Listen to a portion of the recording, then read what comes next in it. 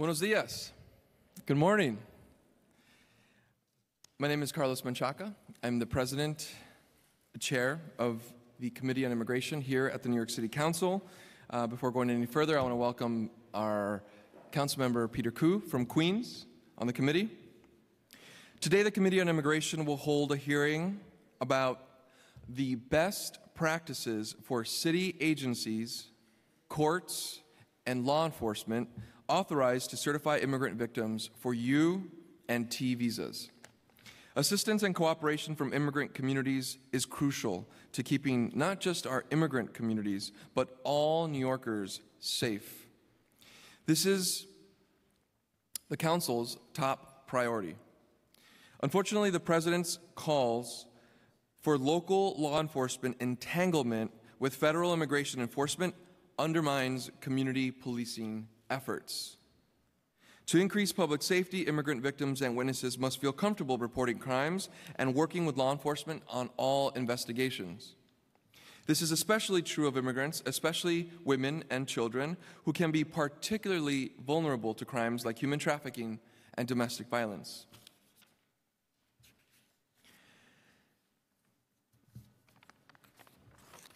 That is why today we are considering proposed Resolution 1097A and Resolution 1637, which call on Congress to heed both of these calls. Today's hearing will give representatives from various certifying agencies the opportunity to highlight how immigrant victims can request U and T visa certifications. It will also allow advocates and New Yorkers to provide recommendations, ideas, issues, feedback, and point to the best practices. These recommendations will inform Moya and city agencies as the new Immigration Task Force explores ways to better support our immigrant victims. I would like to thank the Mayor's Office of Immigrant Affairs, as well as the representatives from all the other agencies here today who will be supporting any testimony or questions that we may have.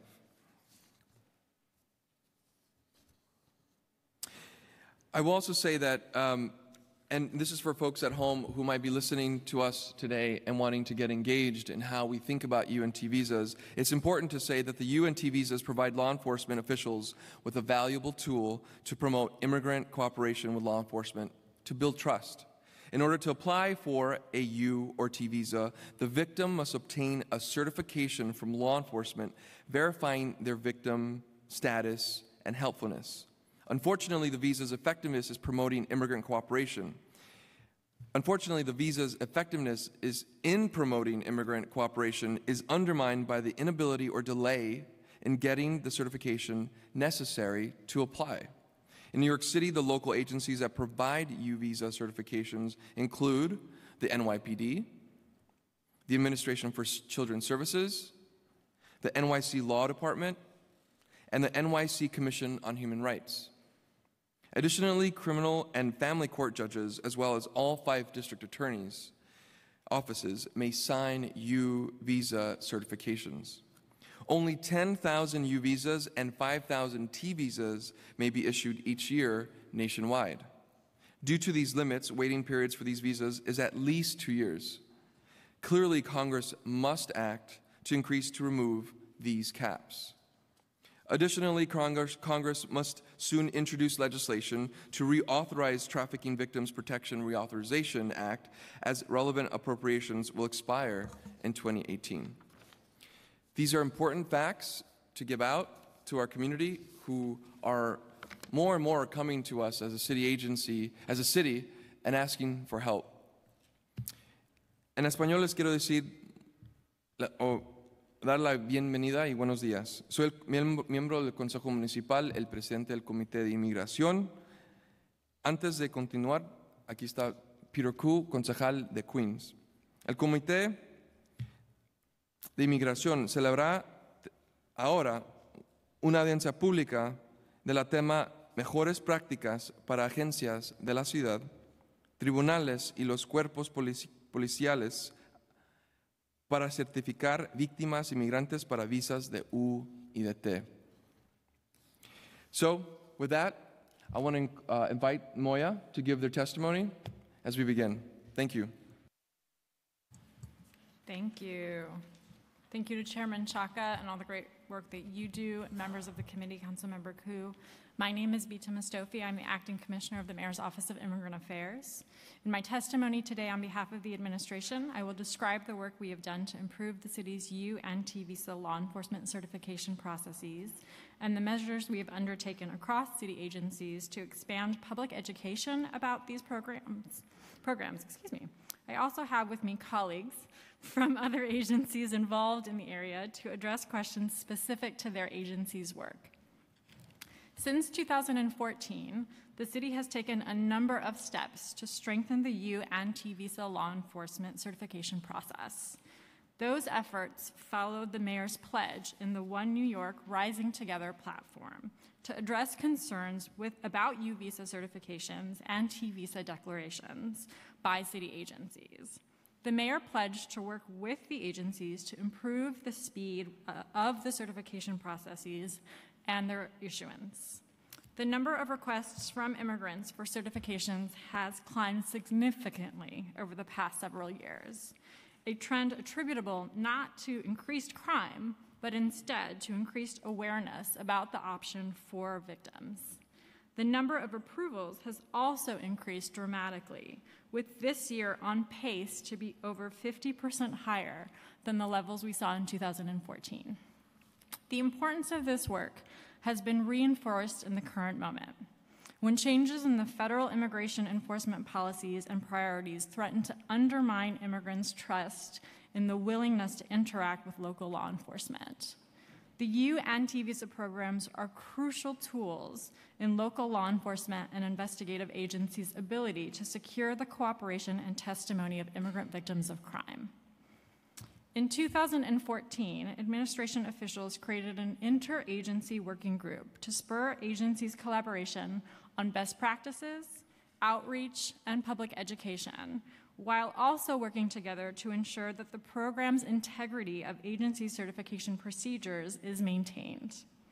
The working group is convened by the Mayor's Office of Immigrant Affairs, the Mayor's Office of Criminal Justice, and the Mayor's Office to Combat Domestic Violence. And it includes the city's certifying agencies, the New York City Police Department, the Administration for Children's Services, the Commission on Human Rights, and the Law Department Family Court Division, as well as the 5 district attorneys' offices. The certification process at the NYPD, the city agency that receives the largest volume of certification requests, has seen significant changes over the past several years.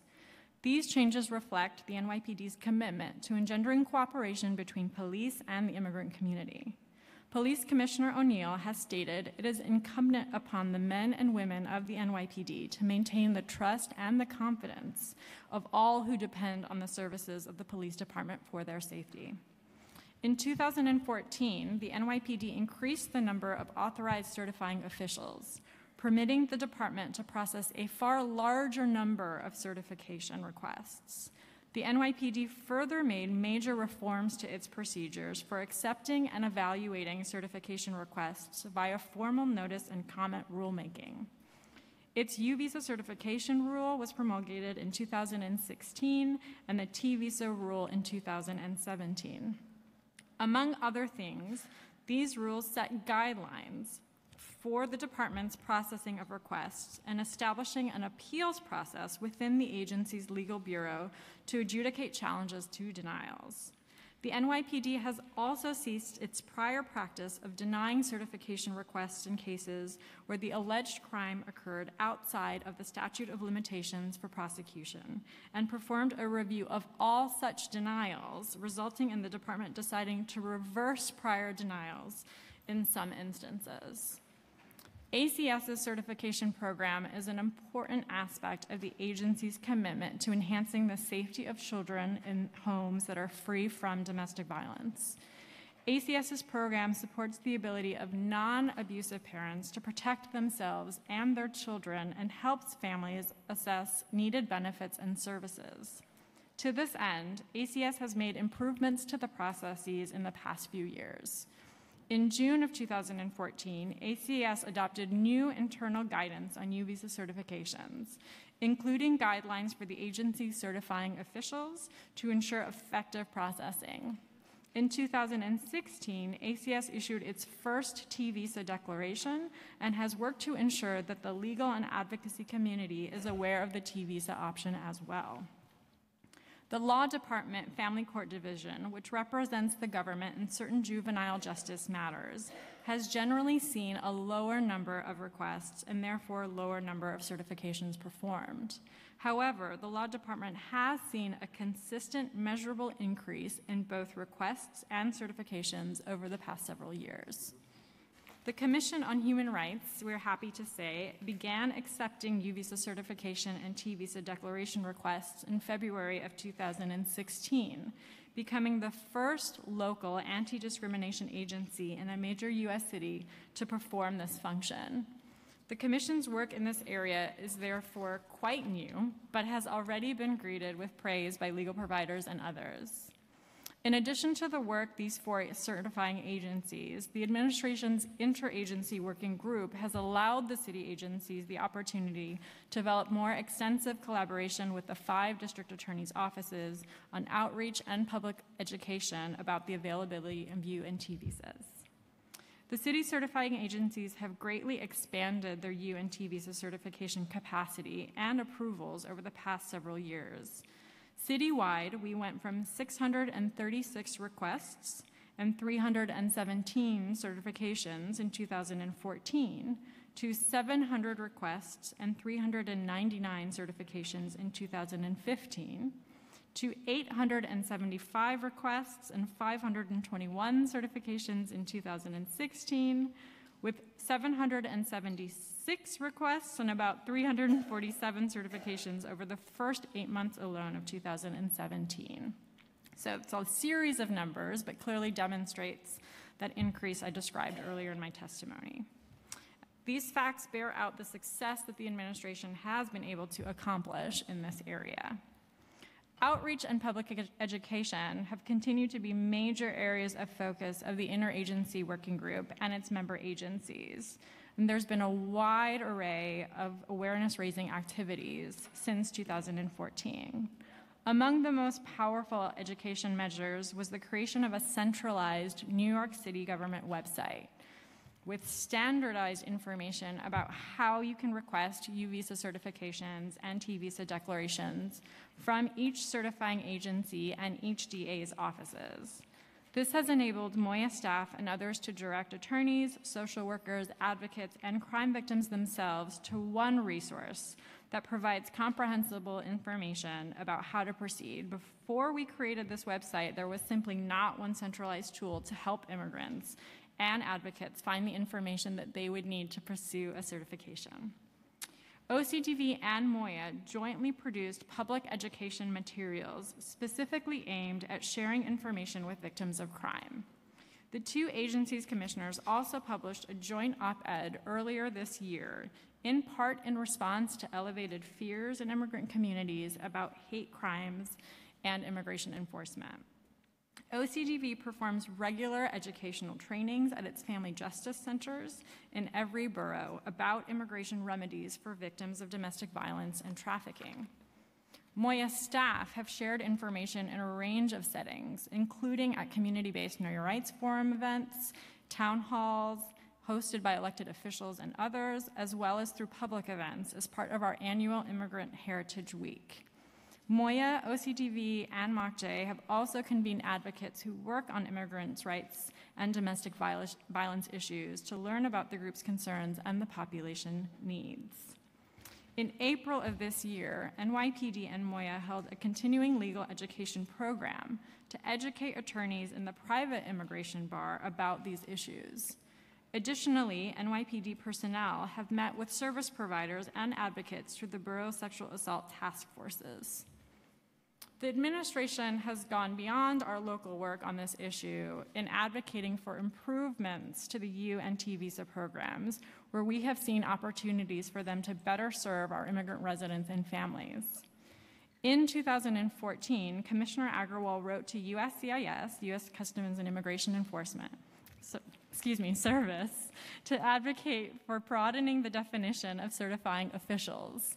That would permit appointment of non-managerial staff arguing that such a change would provide law enforcement agencies with flexibility to authorize certifications by additional members of their staff whose duties may not include supervisory functions, but would otherwise be quite expert in being able to certify. USCIS has yet to adopt this proposal. While we maintain that this change should be adopted, the city's certifying agencies, in particular, as I mentioned, the NYPD, have nevertheless expanded their certifying officials to broaden access as much as possible under the current federal regulations. In 2016, Commissioner Agarwal, along with USCIS ombudsman, advocated with USCIS in favor of a policy to grant parole to U visa applicants and their derivatives who reside overseas. USCIS adopted this policy, we were happy to see, late last year, but President Trump's January 25th executive order on border security called for strict limits on federal immigration agencies' parole authority, indicating an apparent end to the U visa parole policy. In addition, MOIA continues to be in touch with USCIS on issues relating to U and T visas and remains in contact with advocates and elected officials on these issues in order to identify opportunities for positive change or other necessary advocacy. The administration has made, as I said, significant changes across the city agencies to ensure that accurate information about U and T visas is shared with members of community and practitioners. These changes have also been aimed at ensuring that the certifying agency's protocols and practice procedures are effective, prompt, and result in fair determinations. The Interagency Working Group continues to discuss a range of issues related to U and T visas and share best practices, and is monitoring changes in federal immigration policy that could affect U and T visa processes. In addition, the working group members will continue to collect and compile data to be reported publicly by MOIA. This committee and the full council have recognized the importance of this aspect of our work in your passage of Introduction 1568A just last week. The administration, through this interagency working group and other means, will continue its efforts across the agencies to build and protect trust between immigrants and local law enforcement officials, including through public education on the U and T visa certification process. Thank you for allowing me to testify with you here today.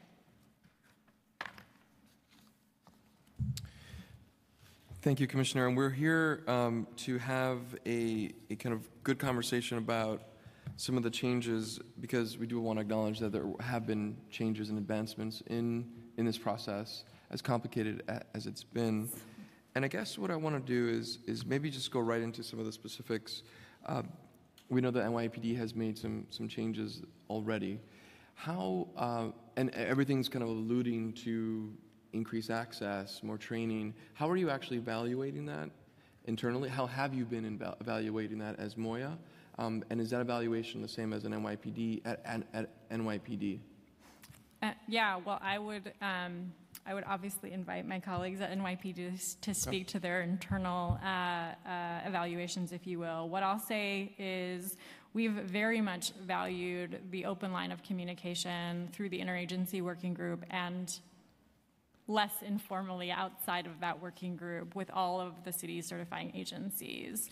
Part of what we've been able to do is look at sort of what processes look at what requests, sort of numbers of requests look like and denials, and sort of be able to sort of maintain and monitor, if you will, that things are moving in the direction that we've all hoped that they would.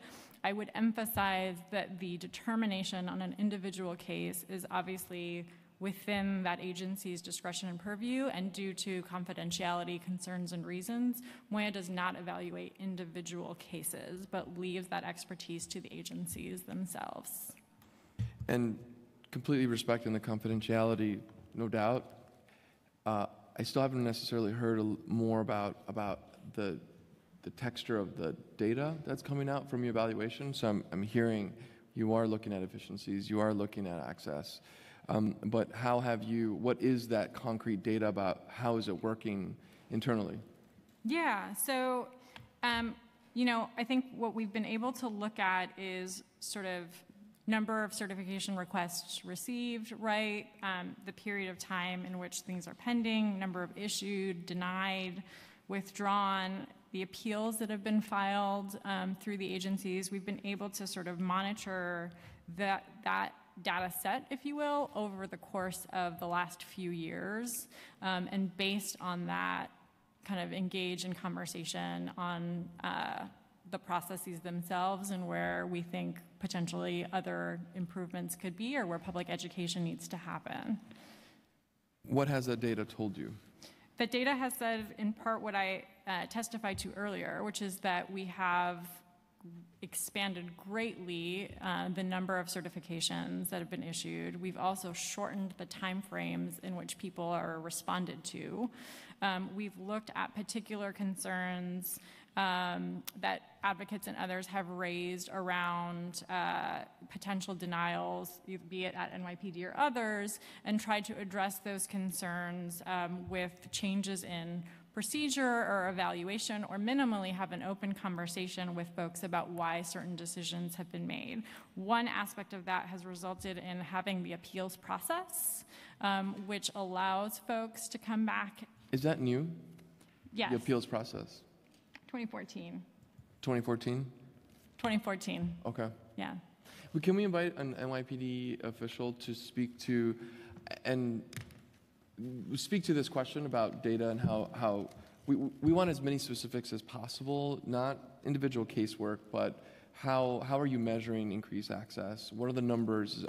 The one piece that just kind of shoot out is we've had the number of U visa certification requests made to the NYPD has increased more than sevenfold in the last 6 years, from 87 in 2011 to 713 in 2016. So we're taking some data, but it'd be good to get some NYPD data about how the changes have impacted your ability to respond to these new and dramatically increased applications. And then also, I'll throw in on top of that, the NYPD, how are you addressing the concerns? The OIG report that came out as well, and how are you addressing some of those concerns that were in that report? Do you want to swear me in? Or do you want... Sorry. My name is Susan Herman. I'm Deputy Commissioner of Collaborative Policing at the NYPD. She's asking if you want to swear her in. You know what? I didn't do the oth. It's okay. We'll skip it. I swear Where's I my told mind the this morning?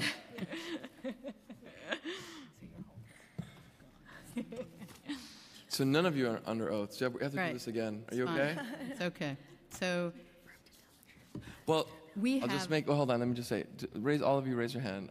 You continue to tell the truth and nothing but the truth to this committee and the members here today. yes. Absolutely. Thank you. Yes.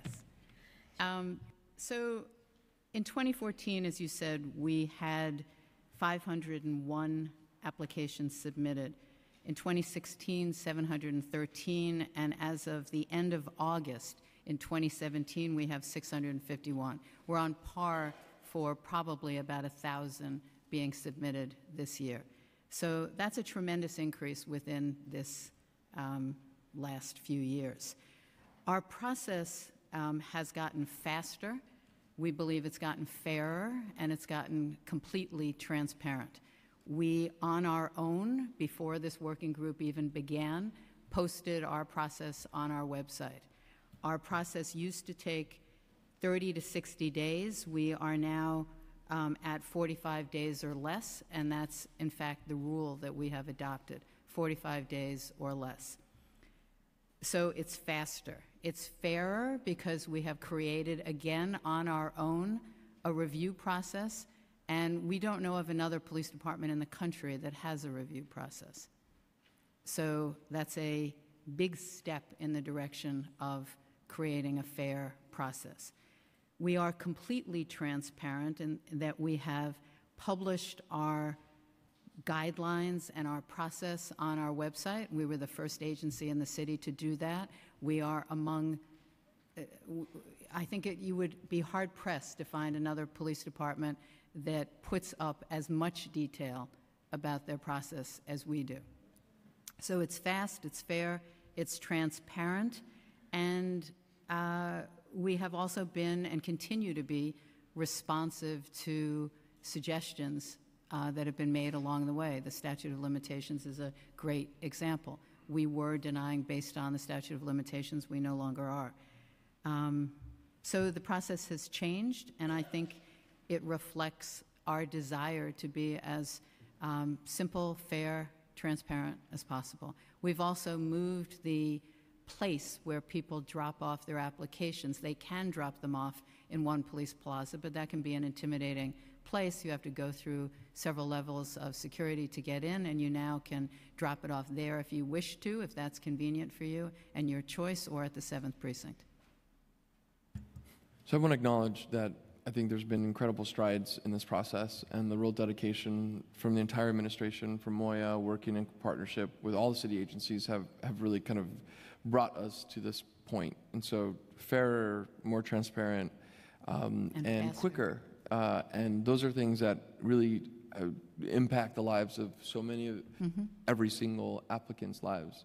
It also brings more trust and ability for people to understand something that is incredibly not easy to understand. Those are all good things. And so I want to acknowledge that. We're always trying to figure out how we continue to make that better. So we're going to hear some ideas from advocates today, and I'm hoping that we can continue that conversation. The OIG gave a report. Is there anything that kind of stuck out or stood out in that report that has been a challenge for the NYPD for response or for response from that report? I think we're preparing our response, and Okay. we'll be issuing that shortly. When will you be issuing out that kind of final response? Within whatever the time frame is that we Okay. have, Okay. 90 days. Well, I believe okay. we I have. was hoping you would share something, but we'll be ready when that response comes to continue that conversation. One of the things that isn't as clear, and while the process has been kind of laid out on your website, again, thank you. We're also trying to figure out who the actual agents are to certify. That's, I think, a little bit. So U-visas go to our DV unit, all U-visa certification requests. Can you repeat that again? The U-visa requests go to our domestic violence unit, whether it is a domestic violence underlying crime or any kind of crime, because they have developed an expertise, so it just happens to go there. So they review all U-visa requests. And T-visa requests go to our trafficking unit, our vice unit. This kind of leads us to try to understand some of the kind of general data about survivors of crime who have a criminal history and applications being denied to those survivors of crime, and trying to understand what basis the NYPD has to reject an application and what guidelines are built around those applicants with criminal history. So we look at the entire context of a person's record, their entire record, and if we believe that there's a public safety risk, we don't certify that person. But we're looking at it, a context, a whole record. We're not looking necessarily at a single event. Do you track data on how many? We do. How many? And the questions. We do. In 2016, out of all of our denials, which were 127, 36 of them were denied for public safety reasons. Can I go deeper and ask, of the denials, how many of them, well, maybe this is a more large Venn diagram here, but of those who applied with some criminal history, how many of them were denied? So I'm trying to understand. I understand your question. Yeah. I cannot answer that. Okay, so we don't have that. Is that something that can be provided? It'd be complicated because we'd be looking backwards. It would take some effort to do that, but we can look at that. Well, I'd like to ask that if we can prepare that and at a future date. How many had any criminal record at all? Well, the core of this question is trying to understand, back to kind of a sense of transparency and looking at kind of future recommendations for either more transparency or just data to understand a little bit more about that public safety threat. So help us understand that. I'm officially requesting that data. We'll put a letter together, but if you can tell us a little bit, how do you define public threat in this case where you have rejected 36 based on public? Right. We look at the seriousness of whatever crimes were committed. That's what we're... And what is serious? There's a range of crimes we certainly look at, but we do not rely exclusively on the 175 crimes that are the underlying crimes that can be included. Sometimes we have certified people who have committed one of those crimes, and sometimes we have not. It's an entire picture to try and determine. It's a discretionary process. It's hard to get very specific about exactly how to define that. Okay. We'll come back to that. DAs, tell me a little bit about how you work with the DAs, because they're also involved in the criminal justice system and also part of this process as well. How does the NYPD work with the district attorneys to, one, determine that question around public threat?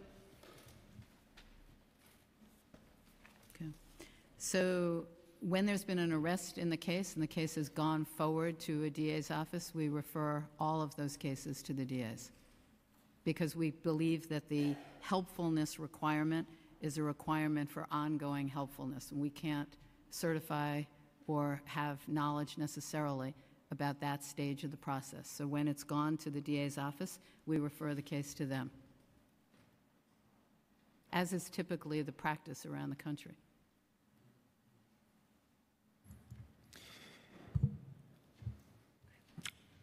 Tell us a little bit about the work that you do internally on addressing concerns from the public. So how does the outreach happen with NYPD? How do you impact, or how do you bring in constituencies to understand the changes? You've done so many changes, and these changes kind of continue to come in. How do you evaluate? How do we get that input? Input from communities, and how do you define your constituency in this case? Are you bringing in advocates? Are you talking to survivors of crime? So in my role as Deputy Commissioner of Collaborative Policing, I work with many interest groups, including many victim advocacy organizations and immigrant organizations. I personally meet with lots of groups. I have a quarterly Victim Advocate Advisory Committee. I participate in the working group that Moya and OCDV and MACHE co-convene, and I hear input on a regular basis. I have oversight of the CVAP program that's now in 2/3 of our precincts, where we have Safe Horizon victim advocates. So they're interacting with crime victims on a daily basis, and I get a lot of input into what their needs and concerns are. They, by the way, are trained in UNT visas and can talk to victims and do about those processes. So it sounds like I also meet with council members. And council members. Right. Got it. So advocates and council members is how you're kind of determining how the effect. Advocates, council members, elected officials, and crime victims. And actual survivors. Input from actual survivors. Okay. So I just want to kind of lift one constituency up, the LGBT, with real focus on trans and gender nonconforming New Yorkers, LGBT trans Latinas. They are a part of both of the other groups that I mentioned, the quarterly victim advocates meetings. When I meet with new immigrants groups, there's a focus on that community, and I meet with the LGBTQ community regularly, separately. We've been joined by Councilmember Drum from Queens. Do you have questions? And I'm going to hand it over to him for questions. Sure. My question is for the NYPD. Is there a time frame in which someone needs to apply for a U or T visa? No. Before or after the crime? So you will certify people going back, how far into the past will you do that? As long as we have records that can document. So there's no time limit on it? No time limit. Okay. Council member, in my testimony, I was pleased to note that this was a change that was adopted by NYPD, that there is no longer a statute of limitations on a crime. So anybody now who was affected by that time limit in the past can now apply? Many of those cases have been reviewed. Cases that were within the last few years denied because of statute of limitations. I believe there were over 80 of them. They were all reviewed. How many? Over 80. And I know that they were all reviewed again, and many of them were approved. Okay. Okay, that's, Each thank you. one of them has been reviewed. Okay, thank you very much. That was my question. So, I'd like to just add one thing go for to it, an please. answer that I gave you before about, we'd be happy to give you the records about people who were denied because of criminal history. We will include in that people who were approved who had criminal history, because an incident alone is not dispositive of the case. And so you're going to see that there are lots of people who have criminal histories who've been approved. and again, this is more of a kind of just fact-finding mission and just trying to get as many details, and it might be telling, it might not be telling, but thank you for your kind of refocus on possible data that might come out. But what we're trying to get to, and this is just my own learning in this whole process, as a non-DA or NYPD, or I'm not a lawyer, and so the kind of relationship between the district attorneys and the NYPD in moments where your determination, early determination, what we are finding as an early moment in an application process where a denial might come in at the request of a district attorney, and really trying to understand if we can make that better. And we can make that more fair for the applicant. You're talking about making the DA's process fairer. Well, holistically, the whole process, an applicant will only see their application as one whole experience, but I think this is telling. Our focus might be on the DA's side. It'd be good just to see different perspectives about how we get to a decision. We send a case to the DA because we believe that the responsibility to be helpful is an ongoing responsibility. And we cannot have all the information about the relationship between the victim and the DA's office. That's up to the DA's office to deal with that. So we send it to them. In some cases where they send a case back to us, in some cases, and then we review it. And there are 2 points that kind of come up. One is, in that moment of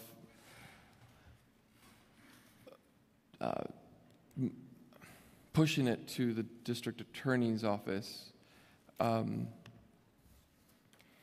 does the case essentially go cold, or is it an automatic denial when it leaves you and goes to the... No, it's not a, we haven't made a decision about it. We've referred it to the DA's office. So it's still open. So that's the 45 days that we're talking about now. No, it's not. The 45 days is our responsibility. And so if we've referred it, that's our decision. That's not an acceptance or a denial, that's a referral. And we've done that within 45 days.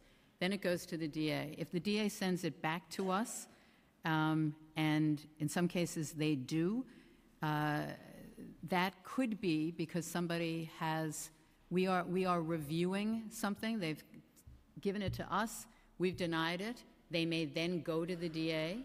That's different. That's not a referral.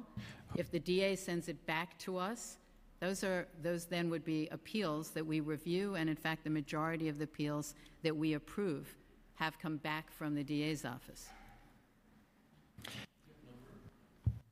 Do you have numbers on that as well? Of appeals, Appeals and approval from DA returns? 12 in 2017. 12 out of 20. So, 12 out of 20 returns from DAs get approved. Yep. Tell me a little bit about timeline. So within the 45 days, you've made a determination of some sort: approval, denial, or referral. Is that right? Those are That's kind of right. the 3 options. In that referral to the DA's office, what is the timeline in which the DAs take typically to return? That I don't know. You don't know. Okay. I don't know their time. Is that something you track? Do I track how long it takes the DA to send it back to us? No. Is that something you can track? I think it'd be complicated. I mean, That's really their system. What makes it complicated? Because we send them a lot of cases that we never touch again. Many of them. We never touch them again. So we could And have cases we're referring to, just so I could be... cases where there's been an arrest and we may or never touch it again. I'm referring to the cases you're talking about are applications for visas. Where someone has applied to the police department and there has already been an arrest made, the case is in the DA's office system, we refer it to the DA. And some of those never come back. Many of those never come back. And do you track that? How many referrals never come back? We don't track that. Can you track that? Sort of by default, right?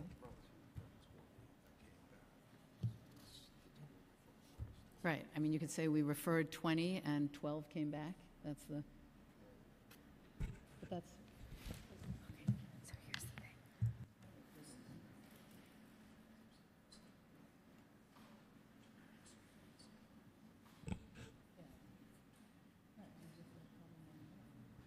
Yeah, yeah. Right, right.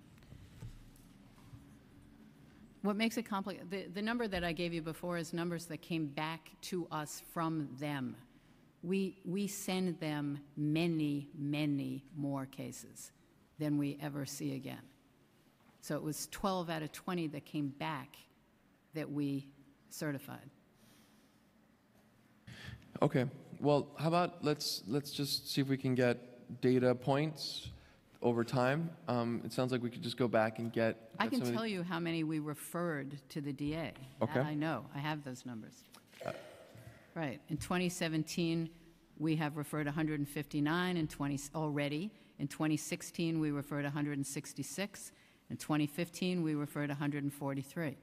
So I think by subtraction, you can figure out the number that you're looking for.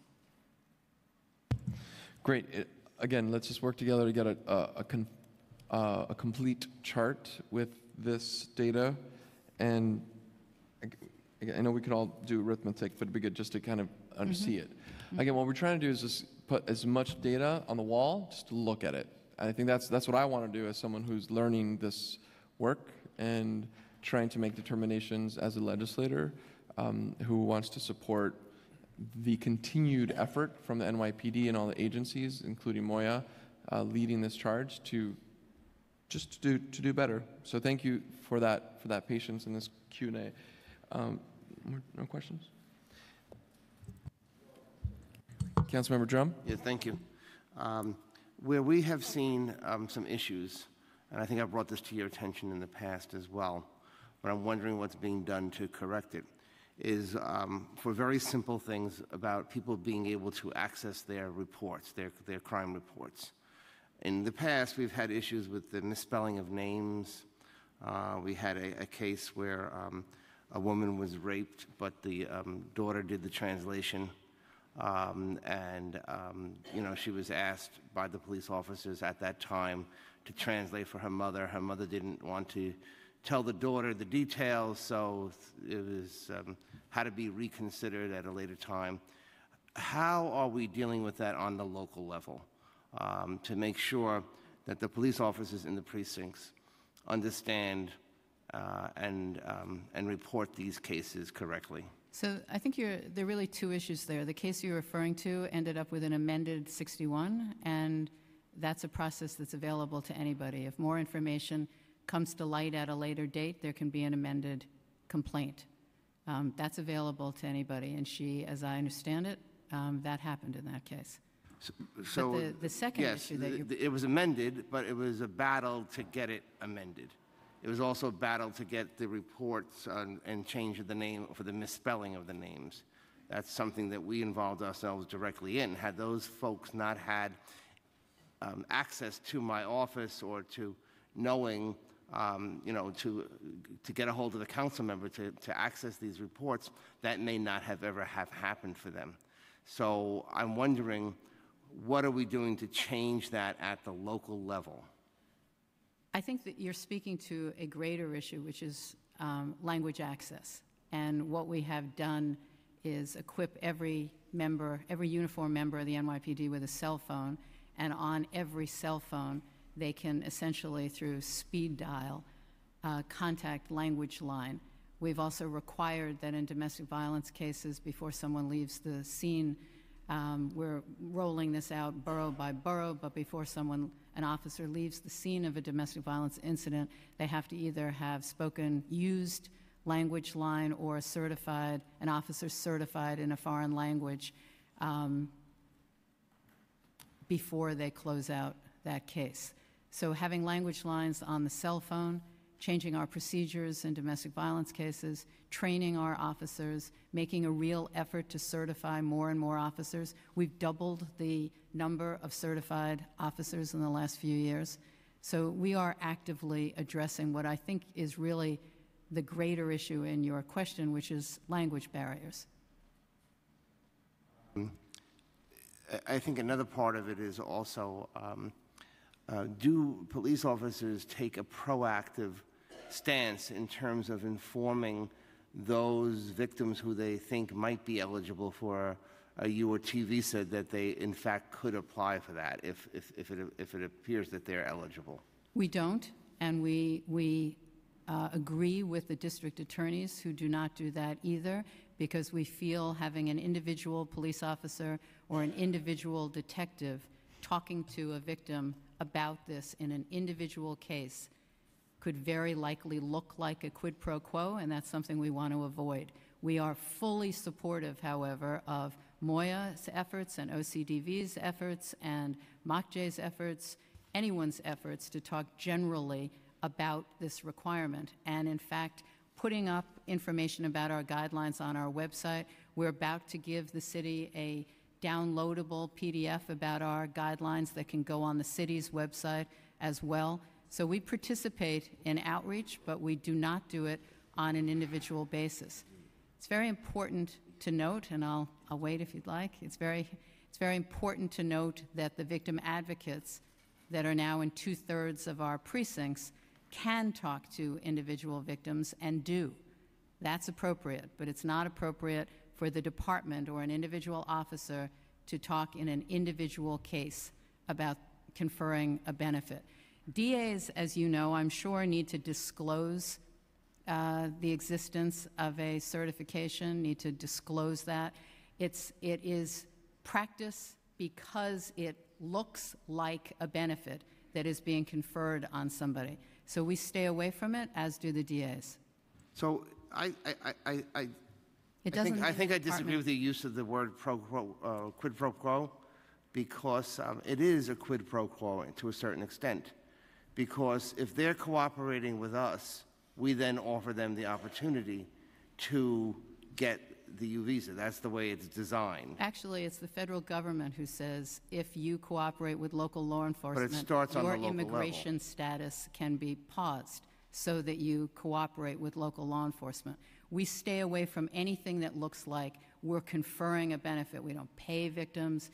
We don't give them special favors. It's not anything in exchange for your testimony or your participation.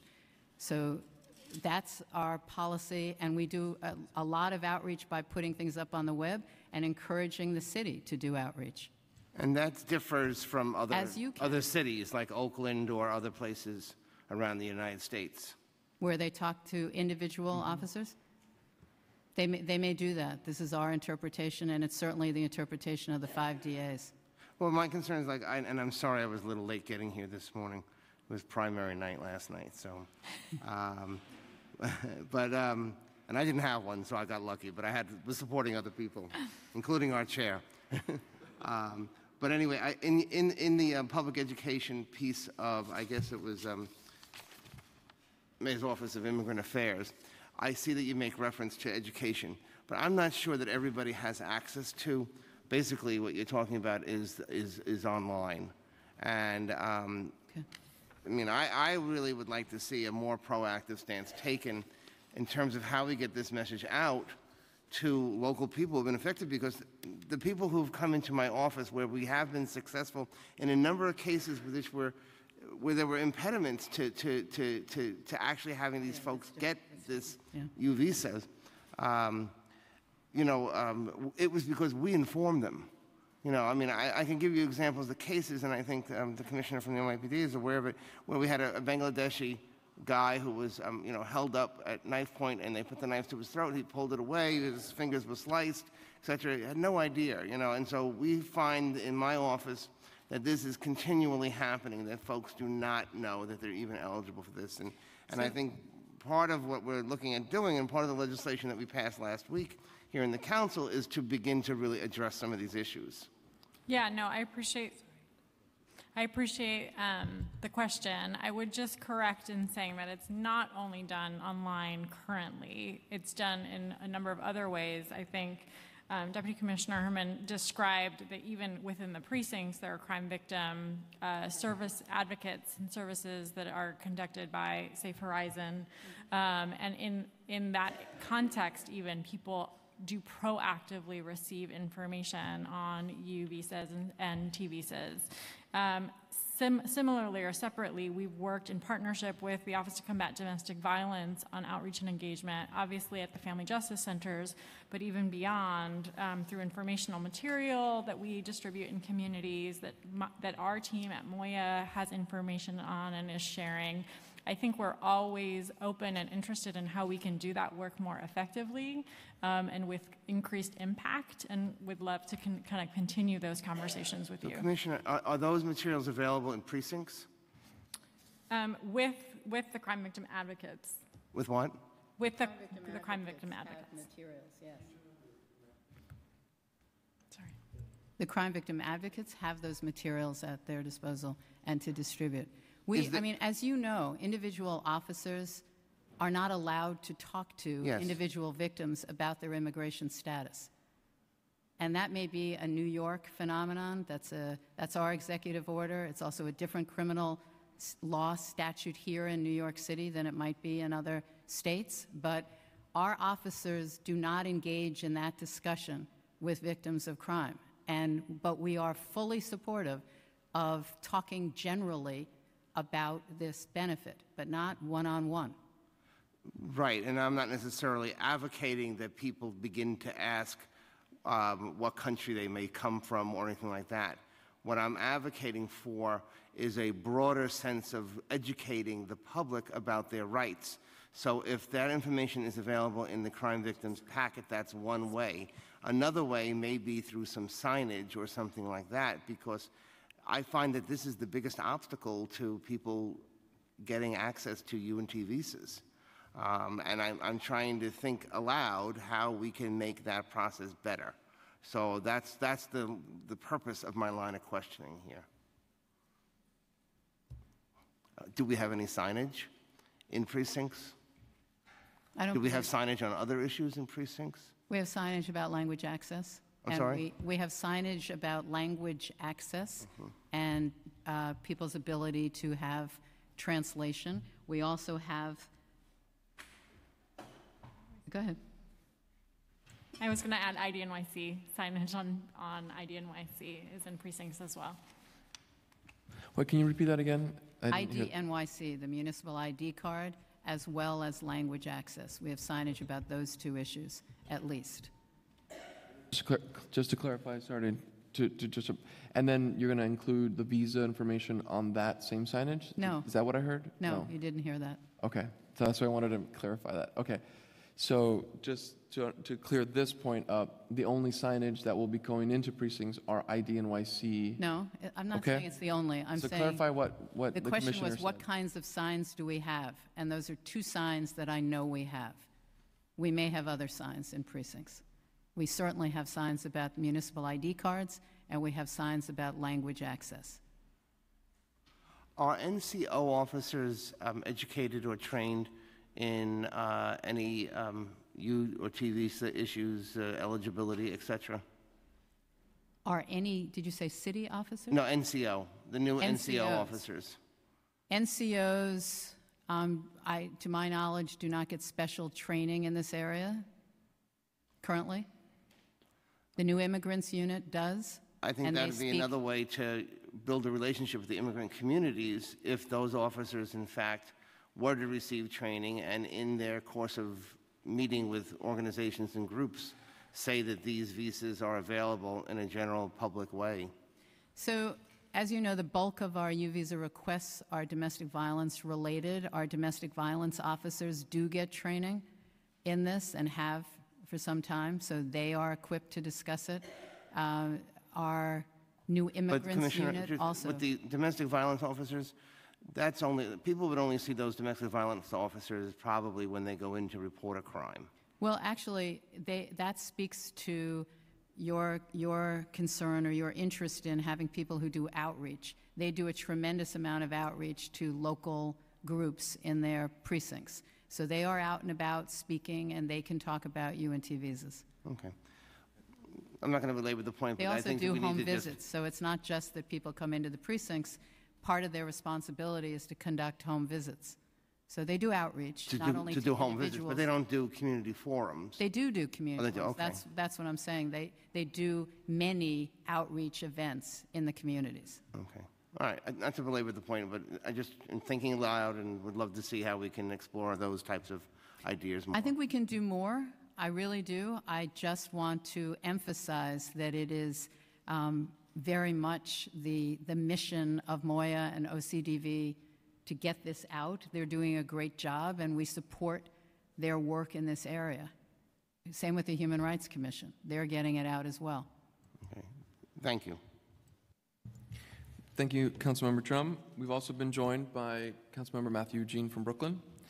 And I want to also wrap this up and move over to the advocates, and I'm hoping you can leave somebody on your team here to continue to work, or to continue to take notes throughout the rest of the hearing. And speaking of advocates, I don't know if there's a way that you can kind of describe that relationship in the process that I'm trying to get a better sense of between the DA's office and the NYPD in referrals.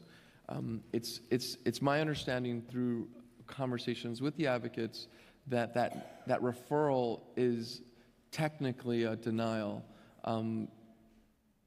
It's not Communication is given to the survivor or the lawyer about that application process. The communication says it's been referred to the DA's office. It does not say it's been denied. But I guess what I'm saying is, before my statement, the question is, what in that case, in the referral, that we're not yet clear about the timeline in which it comes back, and so we're going to do some research, and we're going to talk to the DA. It doesn't always come back. Remember, many of them are handled by the DA. But they come back. We don't know the timeline and how long it takes because it's different cases. But we'll get to that. We'll bring them to the table and have a conversation with them. But what I'm trying to understand is essentially the applicant in this process will then have to renew their application and start over. And what kind of communication is the survivor getting from that referral, if any? For example, does the survivor know at all that their case was referred? How do they get communicated? No, they should all know. We send them a letter that says that their case Tell me was about that referred. letter. The letter tells applicants what action was taken, whether it was accepted, denied, and if it's denied, again, on our own, we created boxes that explain what the reasons are for the denial, and it may say referred to the DA's office, which is not put in the column of denial. It's, this case has been referred. So then the applicant doesn't have to reapply? They do. They do. They have to send an application. As if it were a new case? Yes, because time has passed. The case is in the DA's office. They may not have spoken to that portion of the case, that portion of the timeline where they might have been helpful, and they want to put that in their application. Okay, so I guess this is just semantics, but essentially what I'm hearing, if I was an applicant, is I would have to reapply, and therefore I was effectively denied. Not denied, but referred, and therefore I have to reapply again. There's no prejudice involved here. You haven't been denied. You have to reapply, and if you're working with an advocate or attorney or even on your own, if you know that it's going to the DA's office and you know that helpfulness is what they're looking for, you may want to supplement your application at this point because they're going to be looking at post-arrest. Okay. We're going to continue this conversation later, but this is still hazy for me in a lot of ways, and we want to bring the DAs in to help clarify, and the advocates. Mm-hmm. Are there any communications, is there any communication with the advocates at this point before a referral in maybe helping make a different determination? Are they brought into the process as advocates It's or not lawyers? a different determination. If there's been an arrest, we send it. That's our policy. So Okay. a conversation about why we should or shouldn't send it to the DA. If there's been an arrest, our policy is that we send it to the DA. And Okay. I think advocates know that. Okay. And I think attorneys know that. And when we participate in a CLE with attorneys, we tell them that. And when we talk with advocates, we tell them that. It's not confusion. There may be disagreement about the policy, but there's no confusion about it. Okay. Well, again, let's continue this conversation. You've given me some new details, new information, new texture, and this is an important thing, I think, for all of us to continue to do together. There's no doubt that you all should receive so much praise and credit for the work that you've done already to internally change the access points, the information, the transparency. So we want to applaud that. We're pointing in the right direction. The compass is there. We're pointing north. We're going. We're moving. And so we want to say thank you for that. And really, on Councilmember Drum's point about communication, education, there are multiple agents, and I'm not just talking about police officers, but other people who are going to want to be held, we're going to need to hold accountable, and that's our offices in the City Council, advocates in the neighborhood, city agencies, to really think about how we holistically approach this in a time where many know your rights sessions are happening in our neighborhoods. People are having more questions. In the same time as fear is increasing, people are coming to places where they find sanctuary, like churches and other places. So we have to figure out a way that this becomes not just, or that this gets added to the IDNYC work that we're doing, that gets added to the adult education services that we're doing, that it gets added to all the things that we're doing as a city. And so it's not just on you, and I get that. I see that conflict of interest there, but it means that we need to all work together, and you need to be at the table when we think about that. And so I'm hoping... I agree with you, and I think that outreach is really important. I think I don't want to leave the impression at all that we don't do general outreach. Our new immigrants unit does general outreach. Our outreach to attorneys and victim advocates always includes discussion of this. And we have met actually with faith leaders to talk to them about what people, our involvement and what these resources are. So we do general outreach, but we do not do it on a one-on-one basis.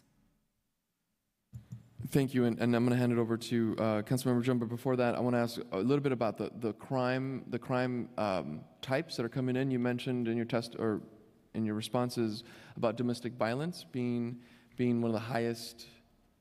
The underlying crime that gives rise to the application for certification, most of the ones that come in for U visas involve domestic violence. Are there any other crimes that come out, even not at that high peak, but are there other examples of other crimes that are coming in? Sure. What are the other examples? It's all across the board, frankly. All across the board. Yeah. Is there anything that's not coming in right now? It's just another data point. Is there any crime that's not coming in? There are 175 qualifying crimes, right? And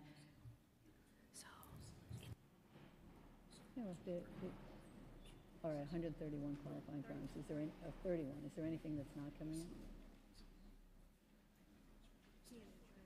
Peonage? Okay, so there are 31 qualifying crimes, excuse me, and we don't get all of them. One of them is peonage. We haven't gotten anything alleging peonage. And is there anything else that we? And there's several archaic crimes in that list.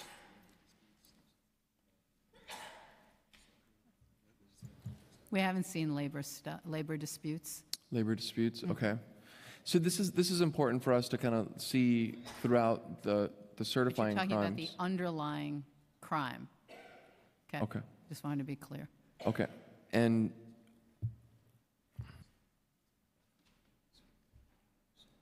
Okay. So my colleague is reminding me that robbery is not one of the qualifying crimes, but we have certified people where they have talked about robbery by using assault to and saying that that could satisfy a robbery claim given the facts of the individual case. So somebody comes to us and talks about robbery, but that's not what the documents reveal. It hasn't been a robbery charge. Robbery isn't one of the qualifying crimes, but we have found a way in some cases to say we can figure out a way to get this to be one of the qualifying crimes. Robbery is a good example.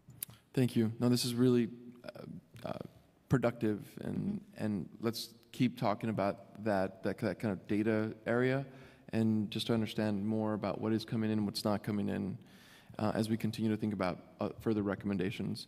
Councilmember Drum?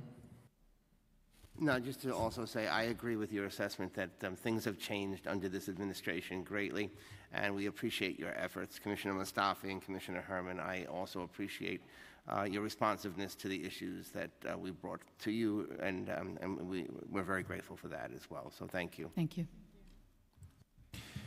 Well, with that, thank you for being here today on this post-primary morning, and we look forward to working with you in the very near future. And now we're going to move over to the advocates. Thank you so much. And our first panel, we have from the Legal Aid Society, Hannah Shapiro, Sanctuary for Families, Carmen Maria Rey, Catholic Charities Community Services, Marianne Therapil. Did I say that right? Brooklyn Defender Services, Sophie Dulcimer, and the American Immigration Lawyers Association, Jennifer Durkin. And we have 3 panels total. I will remind you to fill out an appearance card here with the Sergeant of Arms if you would like to speak today.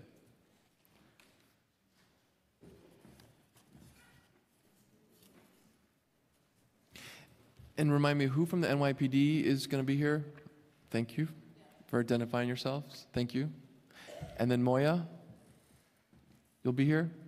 Awesome, thank you. Any other agencies that have representatives here from? Children's Services, thank you. The Law Department of Family Court, thank you for being here. Any other city agencies? Mayor's Office, okay, thank you. Anybody else? Thank you for being here. Okay, and when you're ready, you can start. Sorry. Good morning, all. I am Carmen Maria Rey. I will be reading testimony from the American Immigration Lawyers Association on behalf of Jennifer Durkin, who's chair of the New York chapter of AILA. She is unable to give testimony as she is ill. The American Immigration Lawyers Association was established in New York City in 1946 to, amongst other goals, promote justice and advocate for fair and reasonable immigration law and policy. Our 1,625 members in New York City represent the great majority of attorneys practicing immigration law. We have drawn upon their expertise in drafting this testimony.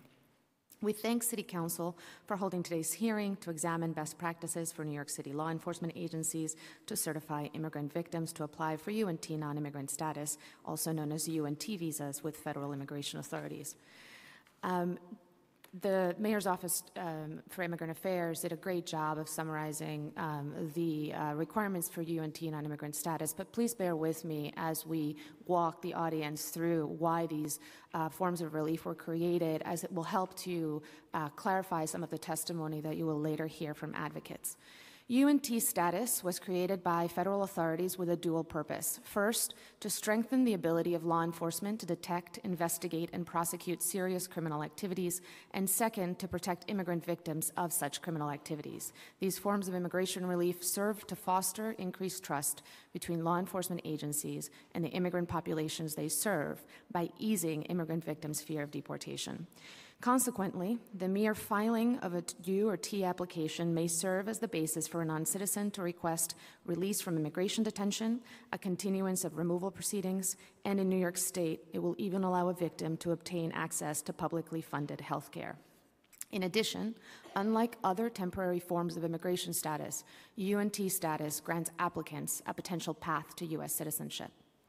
Both U and T applications require non-citizen applicants to establish that they were victims of either a qualifying crime or of a severe form of trafficking and assisted in the investigation of that crime.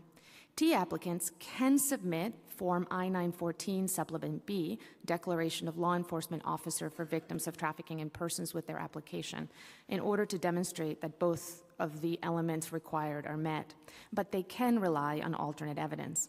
Conversely, U applicants must submit Form I-918 U non-immigrant status certification signed by either a judge, the head of a law enforcement agency with which they cooperated, or a person specifically designated by the head of that agency with their application to establish their helpfulness to law enforcement.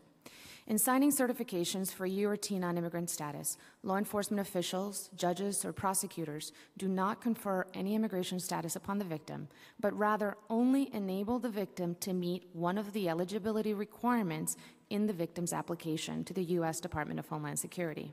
Only the Department of Homeland Security has the discretion to grant or deny U status to a victim. In determining U or T status to a victim, in determining whether to sign a U or T certification, law enforcement must believe that a victim was, is, or will be, quote unquote, helpful.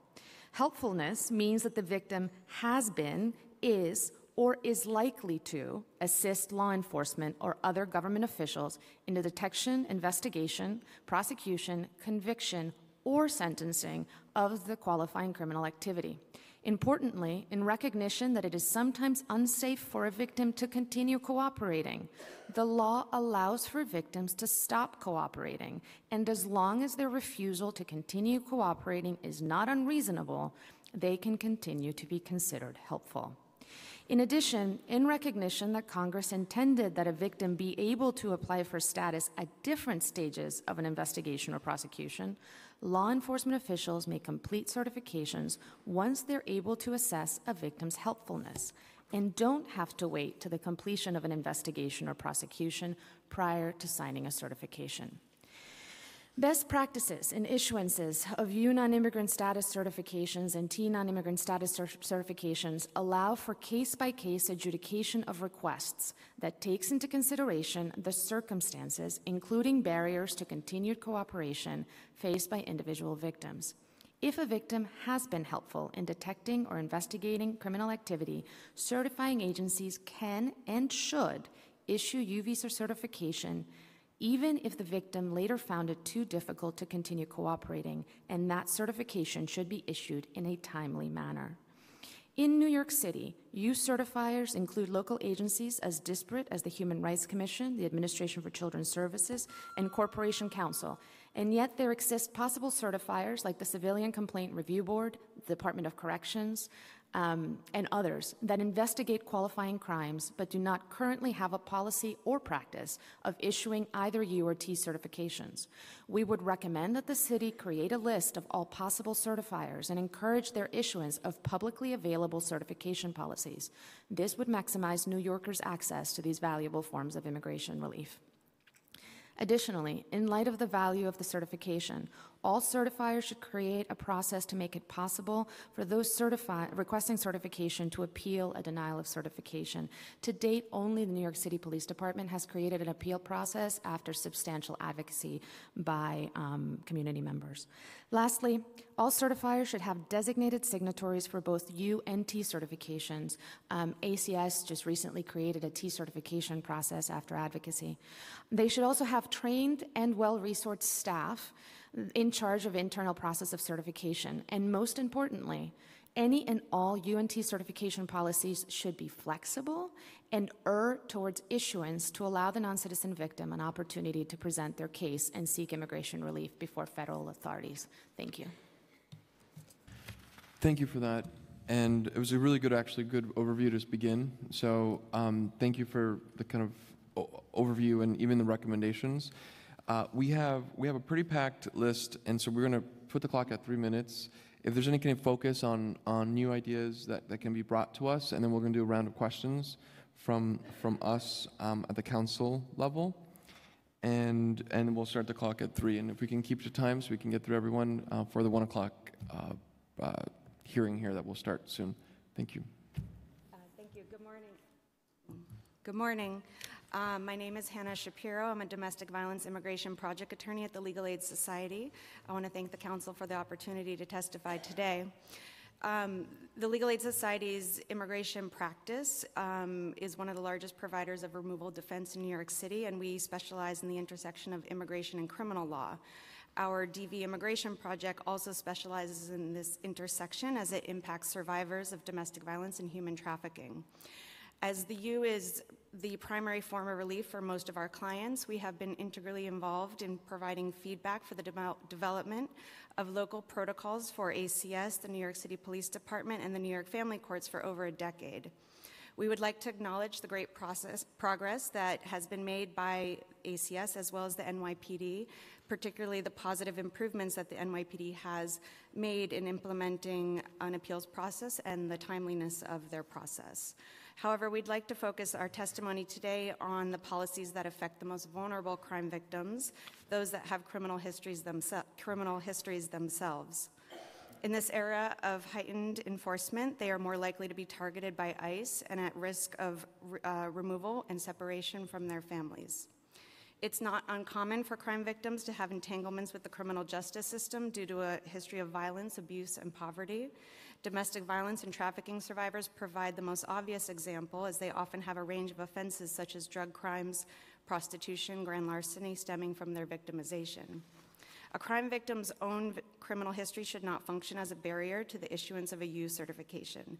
Conducting background checks allows certifiers to essentially function as gatekeepers and empowers them to unjustly deny a U certification to crime victims who are otherwise eligible for the U visa based on amorphous and malleable, quote, public safety considerations.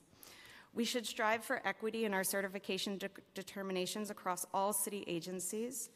Besides the New York City Police Department, no other state or city certifier, including the 5 district attorneys' offices, conducts criminal background checks as part of their U certification process. At the NYPD, they happen behind the scenes and are not transparent or even listed in their protocol, despite being an integral component of their certification process. Advocates have been objecting to the NYPD's use of background checks since the genesis of its U certification program. Given our agency's limited resources and capacity, we often elect not to apply for U certifications from the NYPD where there's another possible certifier. This is due to the likelihood that it would be denied based on the victim's own criminal background. Those clients who've been able to obtain certifications from other certifiers, such as the DA's offices or ACS, have successfully obtained U non-immigrant status, gone on to become lawful permanent residents, and reunite with their families. Where the NYPD is the only possible certifier, we find ourselves in a tough situation. Advocates are forced to engage in a back and forth with the NYPD regarding our clients, to contextualize our clients' criminal histories and provide highly sensitive and confidential information. Essentially, the NYPD is trying to ascertain whether our clients are, quote, worthy of a U certification, and we believe that this issue is duly addressed by the USCIS. Our goal should be to ensure that certification policies are just and accessible, particularly to those who are most vulnerable and marginalized in our city. Criminal background checks and certification decisions do not advance this goal. We applaud the City Council's successful effort to protect due process for all non-citizen detained New Yorkers in removal proceedings by restoring the funding to the NYFUP program for all immigrants regardless of the severity of their criminal histories. We need the Council to make sure that our policies toward immigrant New Yorkers are consistent on this point by ensuring that criminal background checks be eliminated from NYPD's U certification process. Allowing these background checks to continue hinders some of those very same clients protected by the NYFUP restoration of funding from obtaining the U certifications that they need to defend their own removal. Thank you. Thank you for that, and I'm glad you brought up some budget items as well. That's a big factor in this conversation about resources, because this is a heavy resource-intensive process. And so I will remind you, I think most of you have written testimony, so if there's anything that you want to kind of call to the top to make sure that we get that, let's try to stick to 3 minutes, and any new ideas too that would be good for us to focus on. Thank you.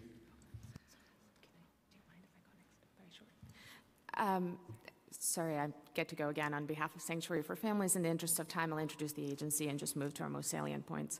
Sanctuary for Families is the nation's largest immigration legal practice for survivors of domestic violence and trafficking victims. Since being established in '84, we've served to educate and advocate on behalf of survivors of these and other types of gender-based violence. Over the last decade, we've been instrumental in working with city agencies and the courts to create and standardize the issuance of UNT non-immigrant status certifications. The availability of and accessibility to these certifications is of the utmost importance to our clients. On average, we file over 400 applications for UNT non-immigrant status per year with federal authorities. By issuing URT certifications, law enforcement agencies confirm only that the applicant was a victim of crime and was cooperative in their investigation or prosecution of such crime. The signing of a certification does not confer immigration status. The city must therefore eliminate existing policies that needlessly limit access to certification, like those denying issuance of U certification because of past contact with criminal authorities. Policies like this serve little purpose other than to prevent eligible New Yorkers from accessing immigration relief. Recently, one of our clients, a victim of severe sex trafficking and other serious crimes, including domestic violence, who had cooperated extensively with authorities in the investigation of a violent assault, requested U certification from the New York City Police Department. Although the U certification policies at NYPD have, without doubt, dramatically improved in recent years, the agency in this case denied her certification request based on her suspected, quote-unquote, past criminal activity. Our client has no past criminal convictions, but despite efforts to receive further clarification about the denial, we received no response. Our appeal was denied. Our client should not have been denied a certification even if she had prior criminal convictions, and this unsettling outcome has only served to increase her vulnerability to further exploitation because of her further lack of immigration status. By the way, she also has a prior order of removal that has already been reinstated, and we know ICE is looking for her. This is a woman who, because of the denial of her U certification, will never again cooperate with law enforcement in New York if she's a victim of crime. The risk is too high as ICE continues to patrol our courtrooms. The certification process requires law enforcement only to verify victimization and cooperation. Incorporating additional requirements serves no good purpose and fails to recognize both the complexity of a victim's life and an individual's ability to be rehabilitated from past criminal conduct.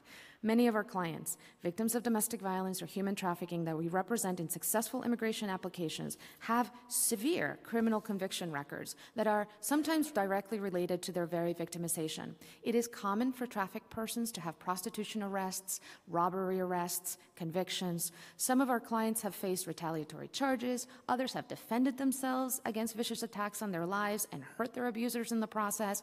All of this information is not available to a certifier when determining whether or not to grant certification. Others of our clients have made past mistakes and later turned their lives around. Refusing these victims certification based on past suspected or proven criminal conduct fails to acknowledge those realities.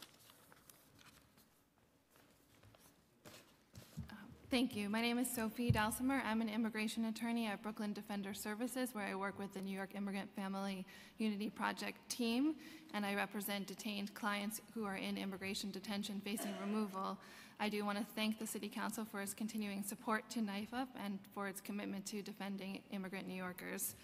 Many of our clients have been victims of crimes and are eligible for U visas, yet despite recent changes to the NYPD process for the certification of U visas, the NYPD continues to delay decisions in certification and to deny certification because of our clients' criminal histories.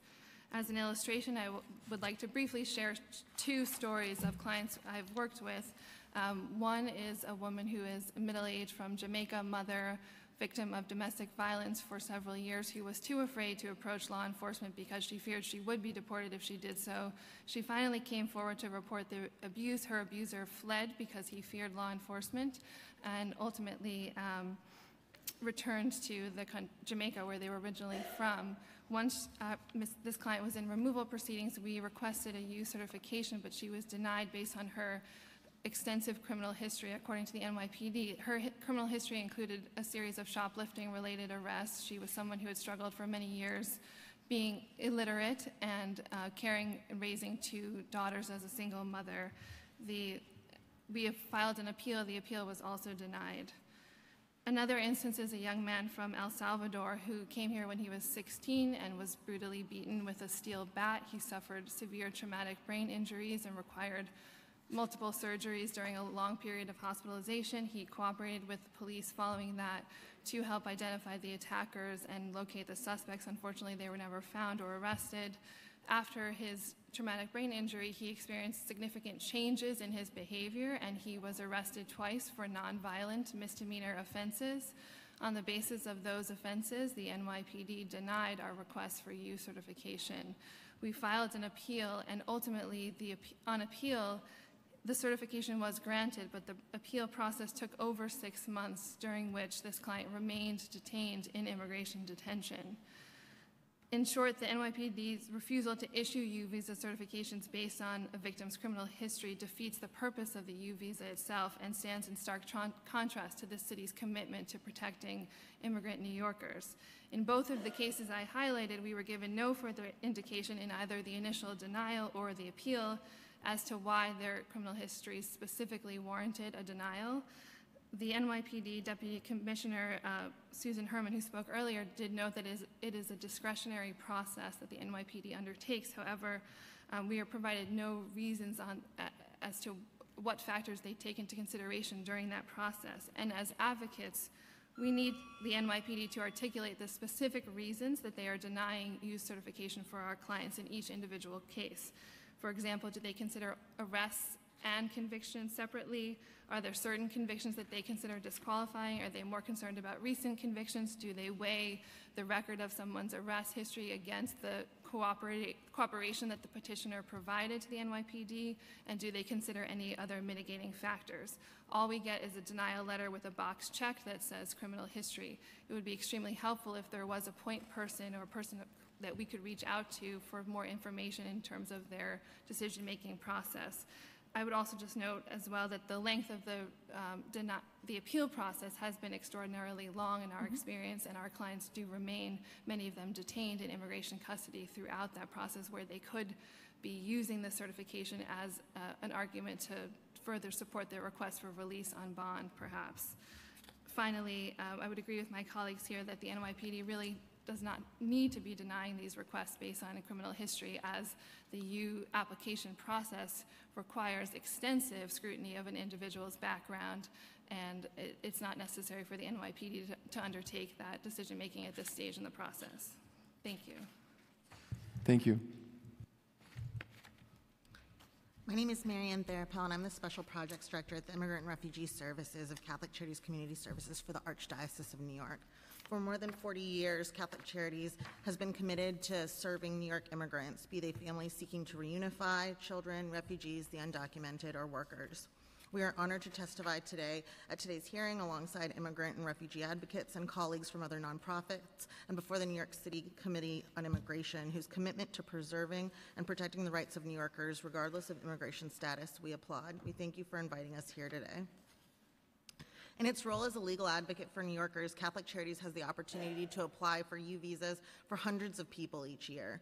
We are one of many organizations that does this type of work. However, we are one of few that processes these applications on behalf of victims of crime who are not victims of domestic violence, and thus we have a unique perspective on the experience of crime victims outside of the domestic violence sphere. We request U visa certifications from law enforcement and other agencies across the country, and we testify today to our experience with New York City agencies. Earlier this year, an attorney at Catholic Charities was able to receive a U visa certification from the New York County District Attorney's Office in just a few days. Their immediate response to our request enabled us to halt the deportation of a man who has lived in New York City since 1993, is married to a U.S. citizen, and is the proud father of a young woman who is graduating with a nursing degree next year. Because the Manhattan District Attorney's Office had a single point of contact for collecting requests for U visa certification and a streamlined process for deciding whether to certify, we were able to promptly obtain the certification and present it to the Immigration and Customs Enforcement, ICE, just days before they were to deport our client. In this case, having a streamlined, accessible, and responsive U visa certification process made the difference between immediate deportation, probably preceded by detention, and a path to achieving legal status through a U visa application. We encourage all city agencies to build a process that mirrors this, offering a single point of contact, a streamlined process with well-publicized requirements, and the capacity to consider both appeals and requests to expedite. Certifying agencies must publish an identifiable point of contact and a streamlined certification process that provides for expedited requests and appeals. As mentioned before, the procedures for requesting U-Visa certifications vary widely from agency to agency. Often we are aware of who the certifying official is at an agency, but that individual is not the person who collects requests. City agencies that issue U-Visa certifications must designate a single point of public contact to collect requests. Contact information should be publicly available on agency websites, not hidden within a page, but publicly seen and very easily accessible. It would also be very helpful for advocates to understand each agency's certification process and requirements for initial certification requests, file requests, for example with ACS, which proves to be very difficult continually. The NYPD must also consider certifications when district attorney offices refuse to. In our experience, the NYPD has refused to issue certifications in cases in which an arrest has been sent to the DA's office. Recently, DA's offices have been refusing to issue certifications in cases that have been sealed after conviction. In such cases where the victim cooperated in the investigation, we request that NYPD revisit their policy of refusing to issue certifications. Perhaps NYPD would consider accepting these requests on a case-by-case basis with accompanying letters from the DA's office. Thank you. Thank you for that. And again, thank you for all the testimony. Councilmember Drum, do you have any questions? Not really a question, but just an observation. Sometimes I wish we heard from the advocates before the administration so I could ask more in-depth questions, but I found your testimony to be very informative, and the next time we go at it, we'll make sure to raise some of these issues as well. Thank you. Thank you. Thank you. And we will continue to go at it, no doubt. I want to ask actually a kind of good follow-up to Councilmember Drum's kind of point about just the illumination that you've brought with your testimony. What is your relationship to each of these agencies that are working with you? Give me a sense of ranking. Who's the best? Who's the worst? What kind of... Don't worry, we're not going live stream or anything, and the world is not watching. No, that's actually why we want to talk about it, because the world is watching right now, and we want to make sure that we get a good sense about this, because while we've made strides, we've all noted them, we're not there yet, and I'm not happy. We're not happy about where we could be in time that we're in right now with this federal government, and when relief can come to a survivor of a victim, we want it to come swiftly. That is the promise of a sanctuary city. And so tell us, be honest about what and where agencies are in communication, engagement, bringing you to the table. Thank you. I think I've been designated to answer that question. So for New York City agencies, I think folks feel very strongly that the Human Rights Commission is very good and very accepting. Labor Department, very good, very accepting. The Administration for Children's Services has consistently been amazing, although somewhat under-resourced lately, and so we're seeing increased delays in issuance of certifications, whereas usually, formerly, they were very prompt. Well, can you just expand on that? So you're saying that because of just the flow?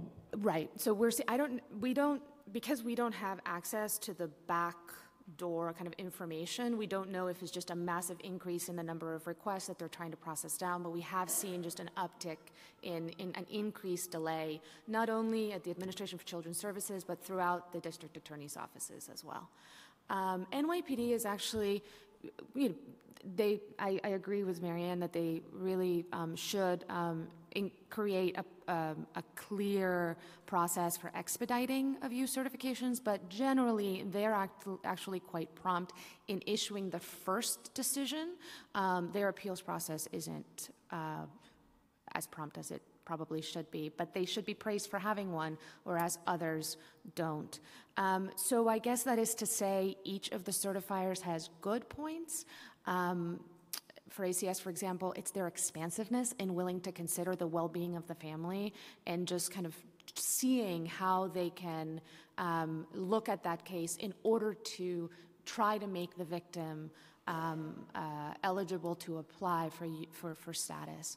And in that, they should really be commended. And to some degree, that comes from their background as kind of seeing the whole unit of the family and trying to make sure that they're well taken care of. So it's not a great answer, but it's what we have. Again, thank you. And let's continue that line of engagement and just, again, the texture of the communication and quantifying that in ways of rulemaking and legislation, and that helps us build the institution that we're going to need, the institutionalization of connection with agencies and advocates. Councilmember Drum? Yeah, just to follow up, when somebody does get a denial, does it differ from the NYPD denial to the DA's denial? Do they give reasons other than criminal history, or does a client have to inquire about why the denial was, or why they got the denial? Can you just walk me through that a little bit? So with the DAs, it's pretty clear. Either, well, not always actually.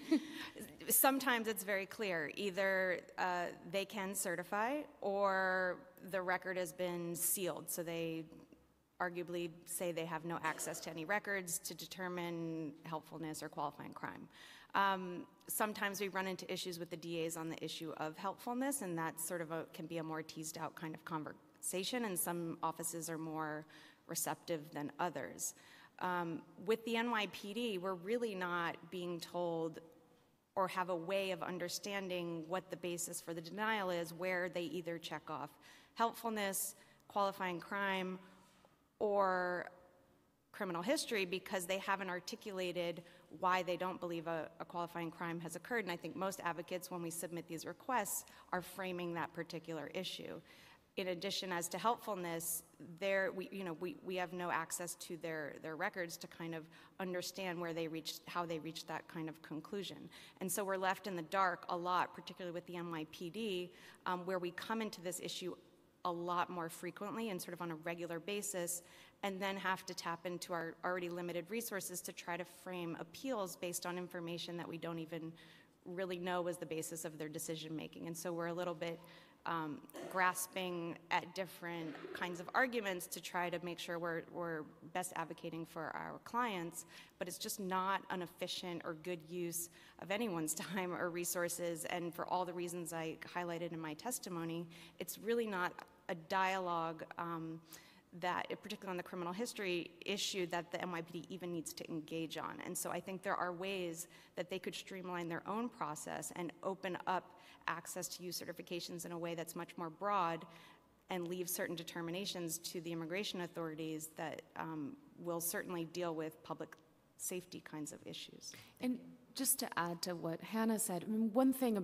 that's interesting about the UNT certification process and the status itself is that the federal government specifically designated these forms of relief to overcome prior poor conduct. So unlike other types of immigration relief, you may have some very serious convictions.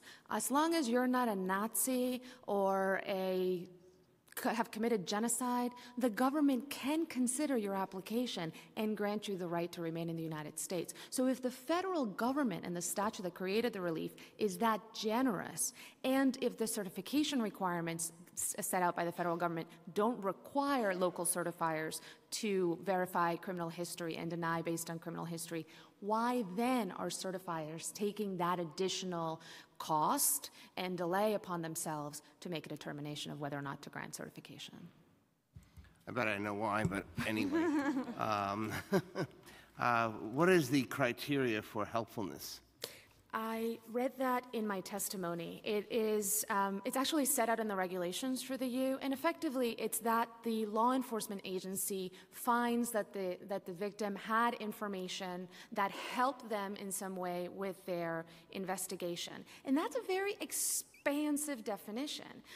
It also doesn't require, as I mentioned earlier, you can determine that it's not that you are no longer able to cooperate. And a certifier can look at your circumstances and determine that that is reasonable, and so they can certify anyway. For example, we had a case a couple of years ago out of the Brooklyn DA's office where my client was physically in the United States. She was originally from Pakistan. The abuser was from Pakistan. The abuser's family was back in Pakistan. The abuser had coerced his family into threatening my client and her family's life. In Pakistan, they had tried to go to the police. There was no recourse under their laws to protect them. We went to the district attorney's office. We said that our victim could no longer cooperate because they couldn't keep her family safe. The district attorney's office determined that that was reasonable refusal to cooperate any further. They issued her the certification. She's a lawful permanent resident.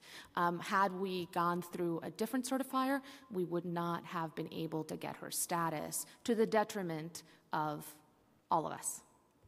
And just to follow on Carmen's point, the regulations in and of themselves build in this reasonable non-cooperation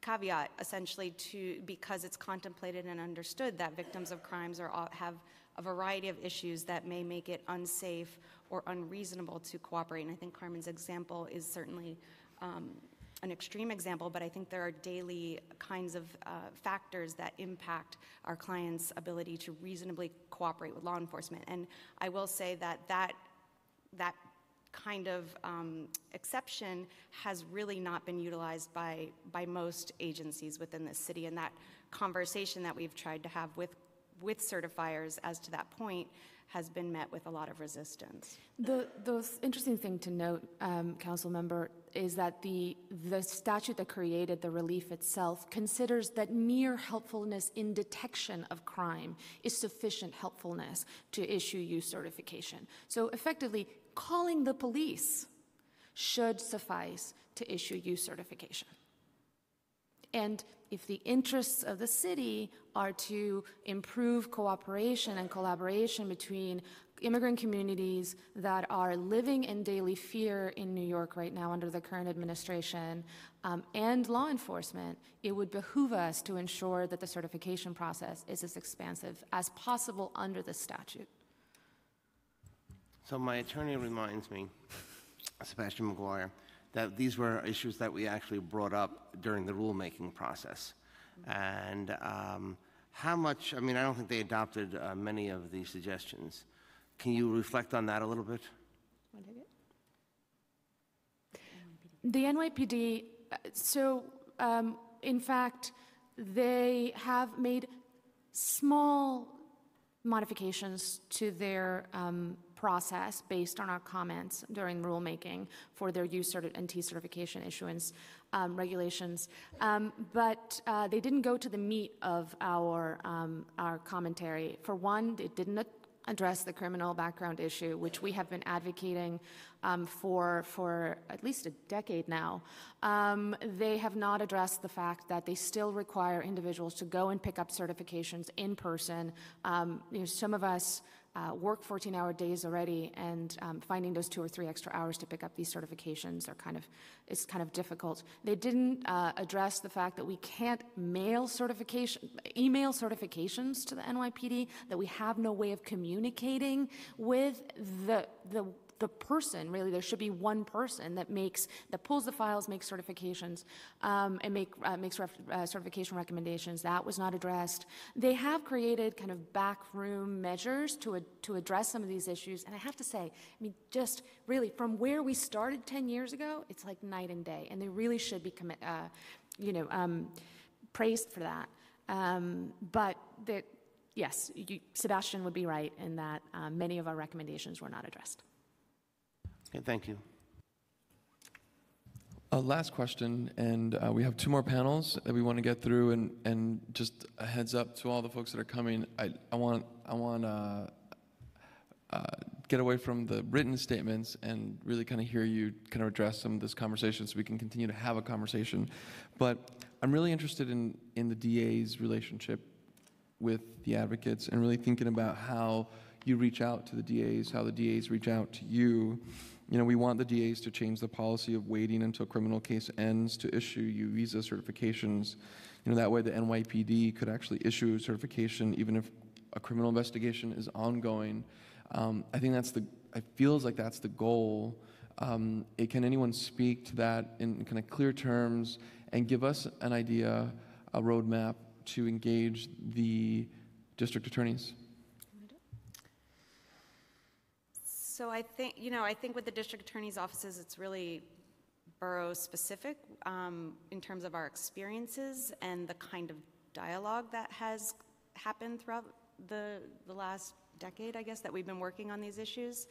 The issue of NYPD not certifying while a case is pending seems to be an issue between the NYPD and the DAs. There's no reason why the NYPD cannot certify while a criminal prosecution is pending. Can I pause you right there? Yeah. What is the issue that NYPD said? Because they had an issue today. How would you define the issue? I don't think they've actually articulated the issue. I believe there is some kind of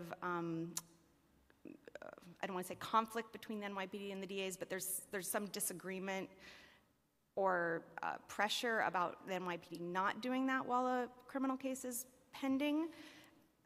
And those are issues that may need to be worked out between the DA's offices and the NYPD. But as advocates, we don't see anything legally that would prevent the NYPD from certifying. The regulations say you have been helpful in an investigation or prosecution, and so it allows. Right. So let me pause there because I think we've already said that. And so thank you. Yeah.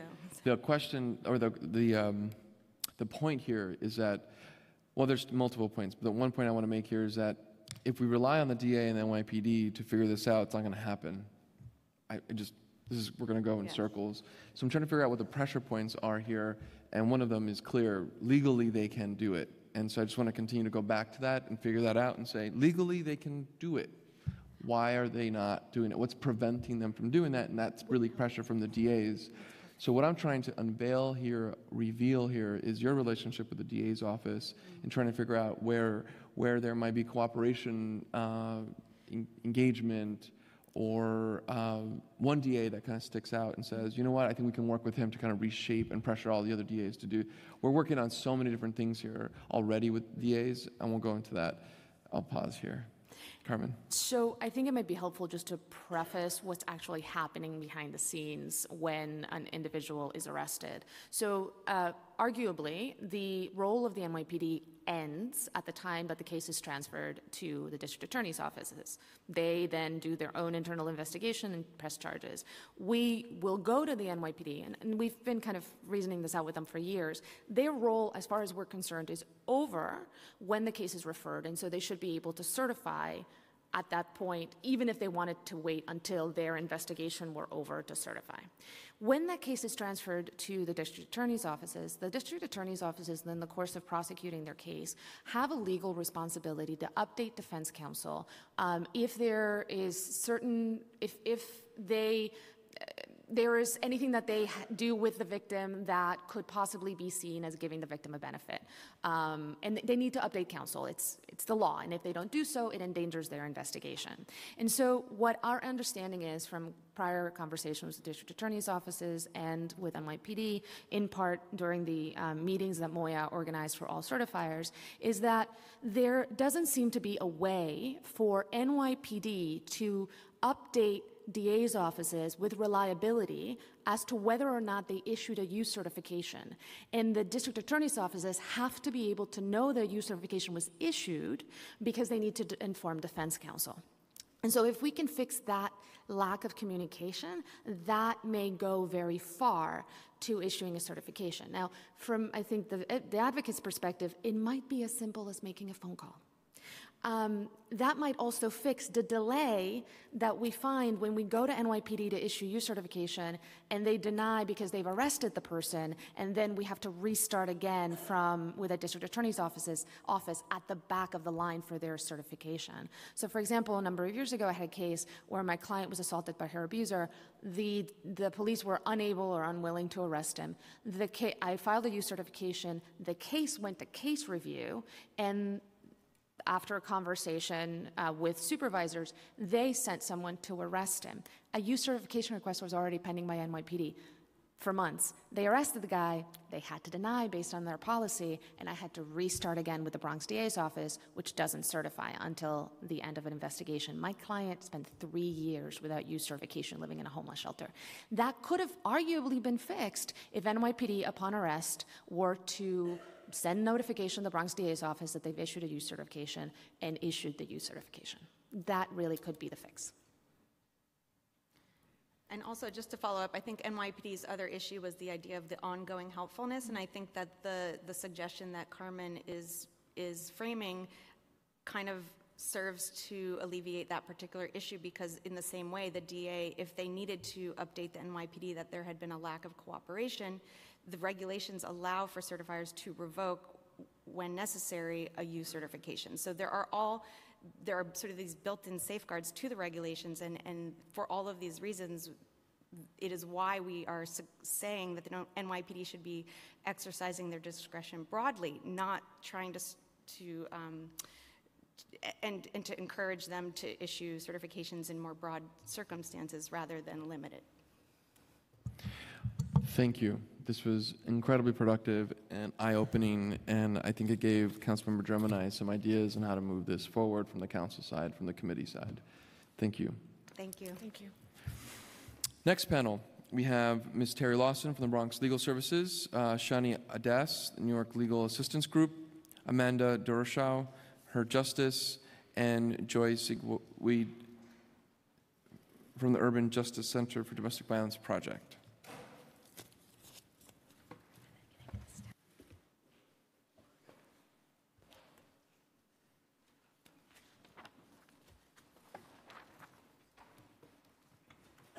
Reminder, let's try to stick to 3 minutes, and I'll ask you to wrap up after 3 minutes, and we have your written testimony, so we'll review that. If there's anything that you can add to this conversation to really kind of push these points that we've been making throughout this conversation. And who would like to start? Thank you. I can start. Thank you for this opportunity to testify. My name is Terry Lawson. I'm with Bronx Legal Services, the Bronx Office of Legal Services NYC, and I'm also here on behalf of the Bronx Immigration Partnership, which is a collaborative of local organizations and agencies working together for Bronx residents. I would like to spend my time highlighting some of the best practices that we've observed in New York City agencies that handle these requests, and to encourage other NYC certifiers to adopt similar practices. It should be as easy for a pro se person to seek a UNT certification as it is for someone who has a lawyer. New Yorkers become easy prey for notarios, an issue I know that this council cares very much about, and other bad actors who charge, frankly, thousands of dollars for certifications that people could get on their own if they had access to the right information. These best practices put people without a lawyer on the same footing as those with legal representation. First, each NYC certifier should provide clear descriptions of their certification procedures on their office's websites and in public locations, and that information should be translated into the multiple languages on the nyc.gov website. Second, each NYC certifier should adopt a reasonable time frame for adjudication of certification requests, ideally 30 days, and should include an appeals process, as my colleagues have said. Third, all denied requests should provide detailed information about why the request was denied to allow the requester an opportunity to respond appropriately, and should lay out the appeals process in that notification, and the description of the appeals process should be provided in the language of the requester. Fourth, NYC agencies should allow the submission of certification requests by U.S. mail and by email, should acknowledge when a request has been received, and should create follow-up procedures that allow requesters to be in touch via email and by telephone, and ideally by text message, because that's how people communicate these days, with the office responsible for signing the certification. Fifth, certifiers should mail certification responses to the requester unless the requester asks for the opportunity to pick up the certification in person. Sixth, agencies should sign certifications even when a case is pending based on the cooperation that has already been provided. Given how long it takes for some cases to be adjudicated, especially in the Bronx, There should be no requirement that a case or investigation be concluded before certification can be signed. We encourage the City Council, MOYA, and the new Interagency Task Force to work with New York City agencies that have not made their certification procedures public, and to include the NYC Department of Education, the CCRB, Internal Affairs, the Department of Corrections, and the NYC Law Department in conversations to develop their certification procedures. Thank you.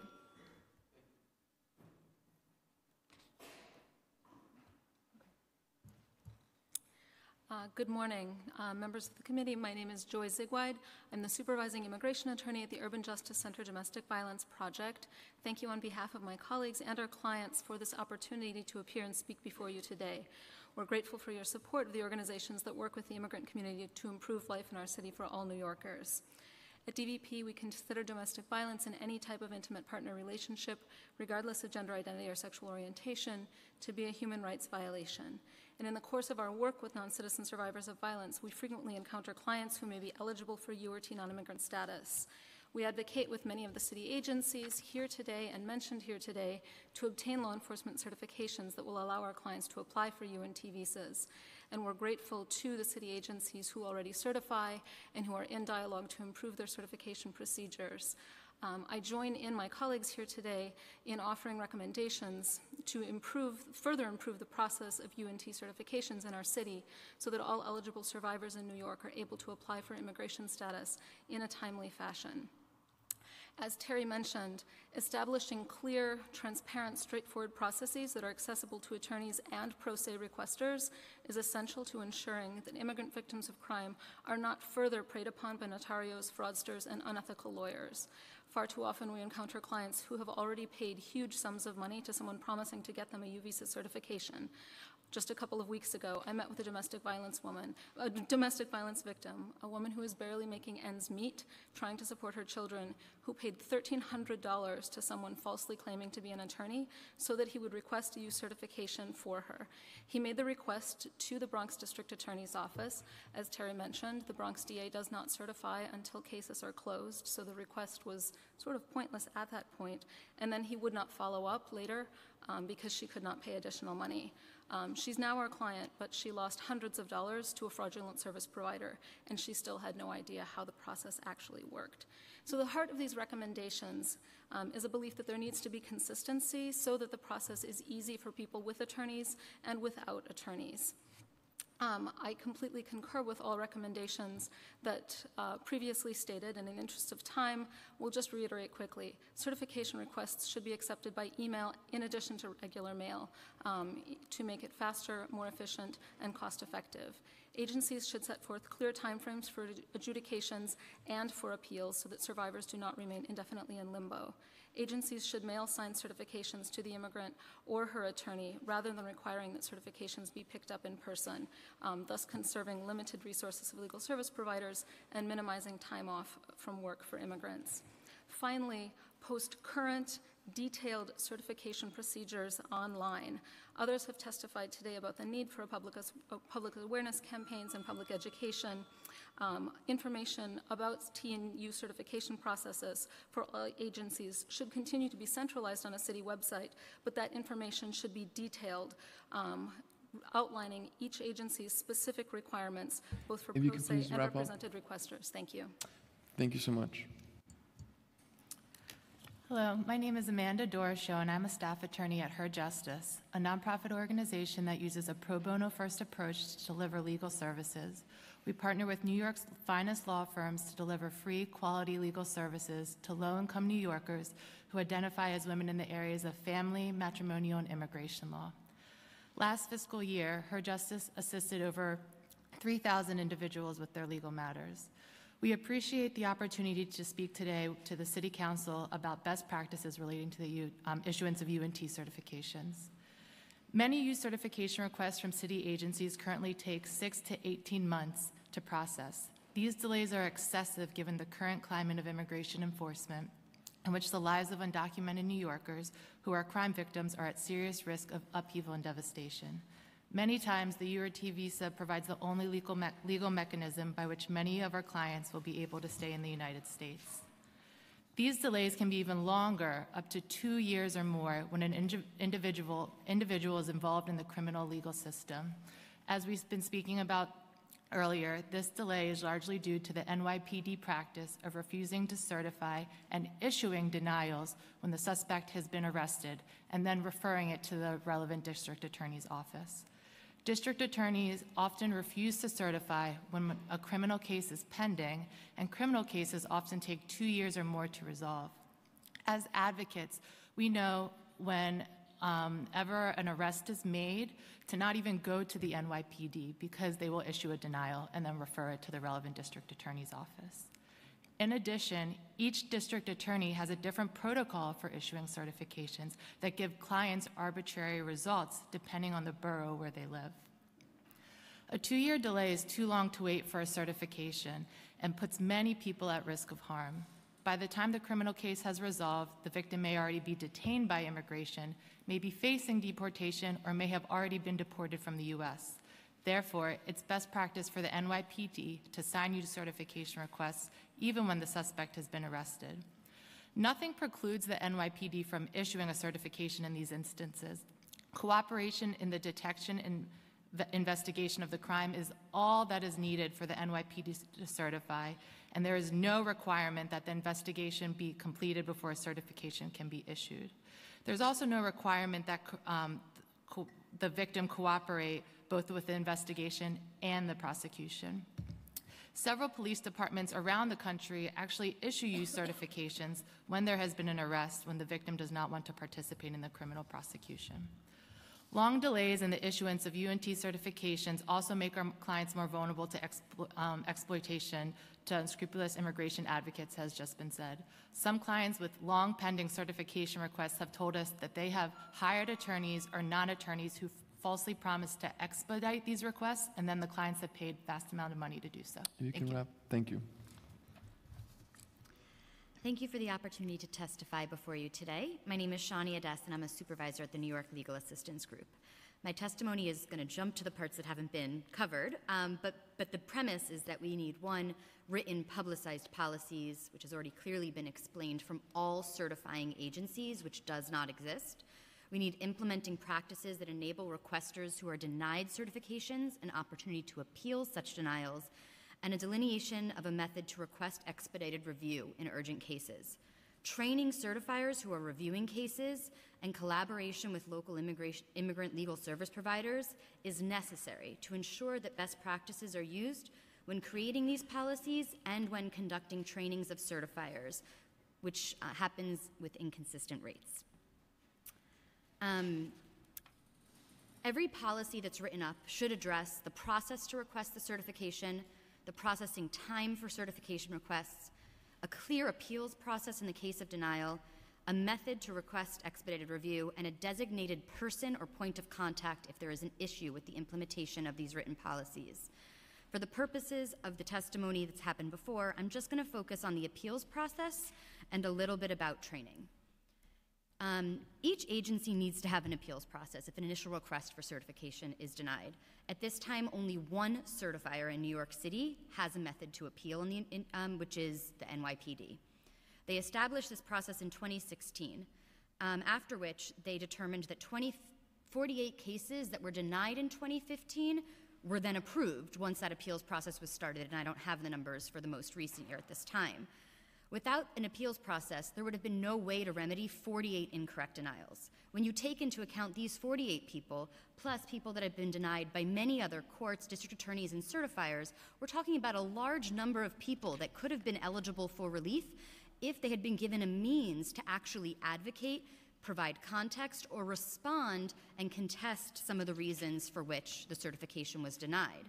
That goes to the other point that an appeals process is, to a certain degree, moot if there isn't a clear basis for the denial provided to the requester. It was already testified by the prior panel that when we don't have clearly articulated reasons, we're working in the dark and we're using up a lot of resources. That being said, we're lawyers. We can do that. We do this work all the time. We've been doing it for a long time. But what about that pro se individual? What about that pro bono that's taking this case and it's their first or second case that they're doing on a youth certification request? They certainly wouldn't be able to do that. In terms of how to respond to the process as a whole, I would just note that directed trainings in coordination with advocates is the only way to check the process that's happening and to ensure that hopefully the appeals process isn't even necessary in the future. And I'll end my testimony there. Thank you to the panel. Councilmember Drum. So the only question that I have at this point for this panel, and I'm really excited about this concept of across-the-board appeals process, and then the most recent kind of recommendation about working with the certifiers to create training process. Does that exist today? Do you partner up with training at all right now? There is some agencies that, and I'll point to the NYPD in particular, who have set up meetings with legal advocates, with some of the people that are involved in the different parts of the process in order to get feedback from us on things that are going wrong, our concerns, things that have been going well. But we do not do trainings. Our understanding is that with NYPD, most trainings happened at roll call, so I'm not sure what the implementation would be. But to my knowledge, there has been no recent formal training provided to the people that are doing certifications, and there's been a lot of turnover at every agency in terms of who is evaluating these certifications. So it's certainly necessary, especially for crimes that aren't domestic violence. That's a great, we're going to follow up on that, and Councilmember Jerome brought up the NCOs, the Neighborhood Coordination Officers, and I think that'll be a great opportunity for us to work on the local level. There's so much access there right now, and they are taking every idea and running with it. So if you're open to it, and I'm kind of opening it up to the entire room, let's start there. Let's see how far we go before the wall, if anything, comes up, and let's just move. This is a great place to move and see how far we go without any kind of formal requests, and then just let the nature of this work move us. Councilmember, if I could, I would just add that it would be helpful to work with agencies that are already training judges, because there's a lot of work that's already, we don't have to reinvent the wheel, and we could certainly train them as well, but there's already curriculums in place to train judges that have been developed, so we could certainly work together. Thank you. We'll be following up with you on that too, and everyone else that might have access to training documents. Thank you. Thanks to this panel. And our final panel is the City Bar Justice Center, Suzanne Tarnator. Sorry. I'm going to blame it on me and not the writing. New York City Bar Association, Deborah Lee. The Urban Justice Center, Aline Gu. The CUNY Law School, Raquel Batista. This is our final panel. We'll take your 3-minute focused areas that we might not have covered, new ideas and responses to something you might have heard from the administration or other colleagues, and we'll offer a few questions, and then I'll make my final thoughts, and we'll conclude this hearing. Thank you.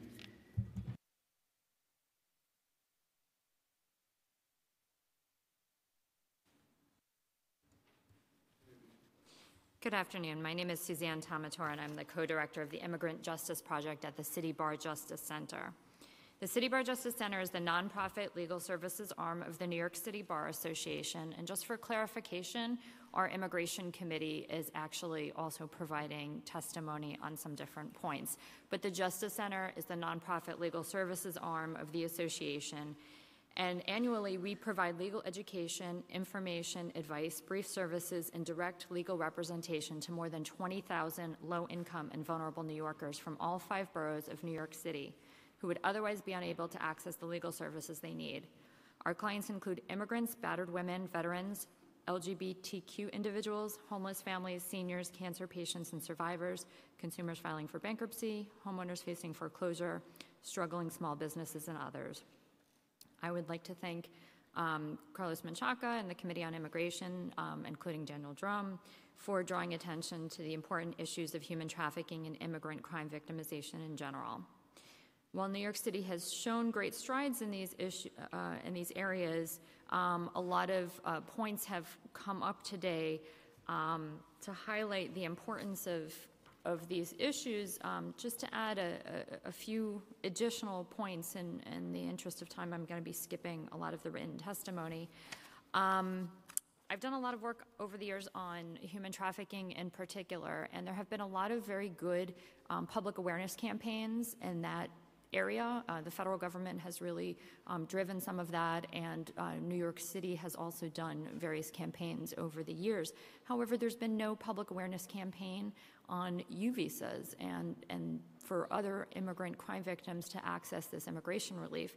And as Commissioner Herman mentioned from NYPD, most of their requests are from survivors of domestic violence, and that is because we have great domestic violence advocates here in New York City and the family justice centers and whatnot, but there's many other individuals who are victims of other crimes who really have no idea about accessing this relief.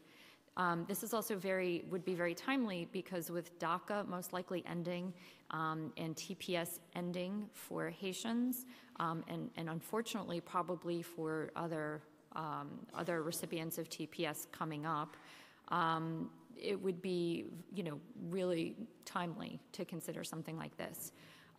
It's already been mentioned that information should be posted in public spaces on access to UNT status. I think it would be amazing if city agencies and NYPD had a general crime victims' rights brochure that had information about victim compensation, legal services, as well as eligibility for U or T status. That could be also provided through public hospitals and in many languages that are commonly spoken by New Yorkers. I'll wrap up. Finally, training has been mentioned. ACS has a really robust training series on human trafficking that I think is open to other child protective services agencies, but perhaps could be opened for other certifiers around the city and expanded to include youth certifiers. And finally, certifiers should have sufficient resources to respond to requests in a timely fashion. I think it's been said, but having people wait to access immigration relief when the backlogs with the federal government are so long already as it is, any way we could help people assert their rights faster and with more transparency is appreciated. Thank you. Great. My name is Deborah Lee. I'm a member of the Immigration and Nationality Law Committee of the New York City Bar Association. I'm also a senior staff attorney with Sanctuary for Families, and I work at the New York City Family Justice Center in Brooklyn. With over 24,000 members, the City Bar has a longstanding mission to equip and mobilize the legal profession to practice with excellence, promote reform of the law, and advocate for access to justice in support of a fair society. The City Bar and its committee have long advocated to increase access to quality counsel for anyone in need, including immigrants who have been impacted by crimes, domestic violence, and trafficking. The City Bar and its committee commend the City Council for holding this hearing today, and we thank you for the opportunity to speak. Immigrant victims of crimes and trafficking provide critical information to agencies seeking to investigate and prosecute criminals and traffickers in our community. It is in the interest of our entire community's public safety, as well as in the interest of justice, to do whatever we can to ensure the cooperation of any victim of crime or trafficking, regardless of their immigration status. As has been mentioned before, in our current political climate, immigrants are more vulnerable than ever. Last week's decision by the Trump administration to rescind deferred action for childhood arrivals early next year highlights how vulnerable non-citizens' rights and protections are to political whims. With so few avenues to permanent status available under federal immigration law, it is imperative that local governments do everything in their power to assist individuals who are eligible for relief.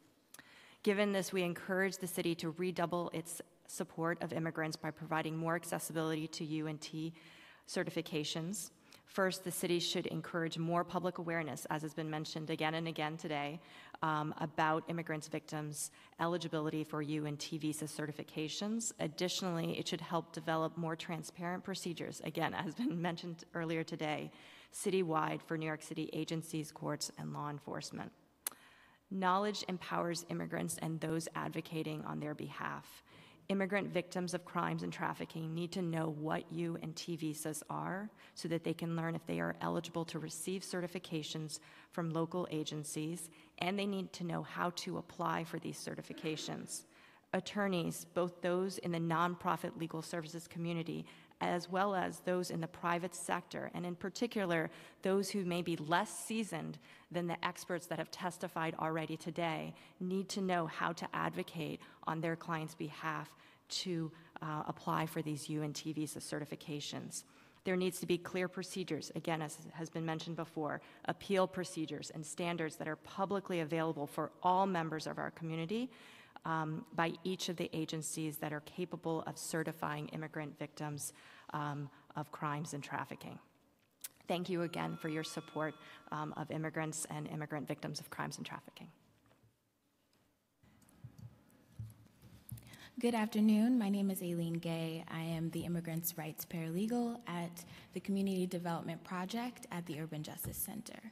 CDP's mission is to strengthen the impact of grassroots organizations with organizers in New York City working with low-income and other excluded communities.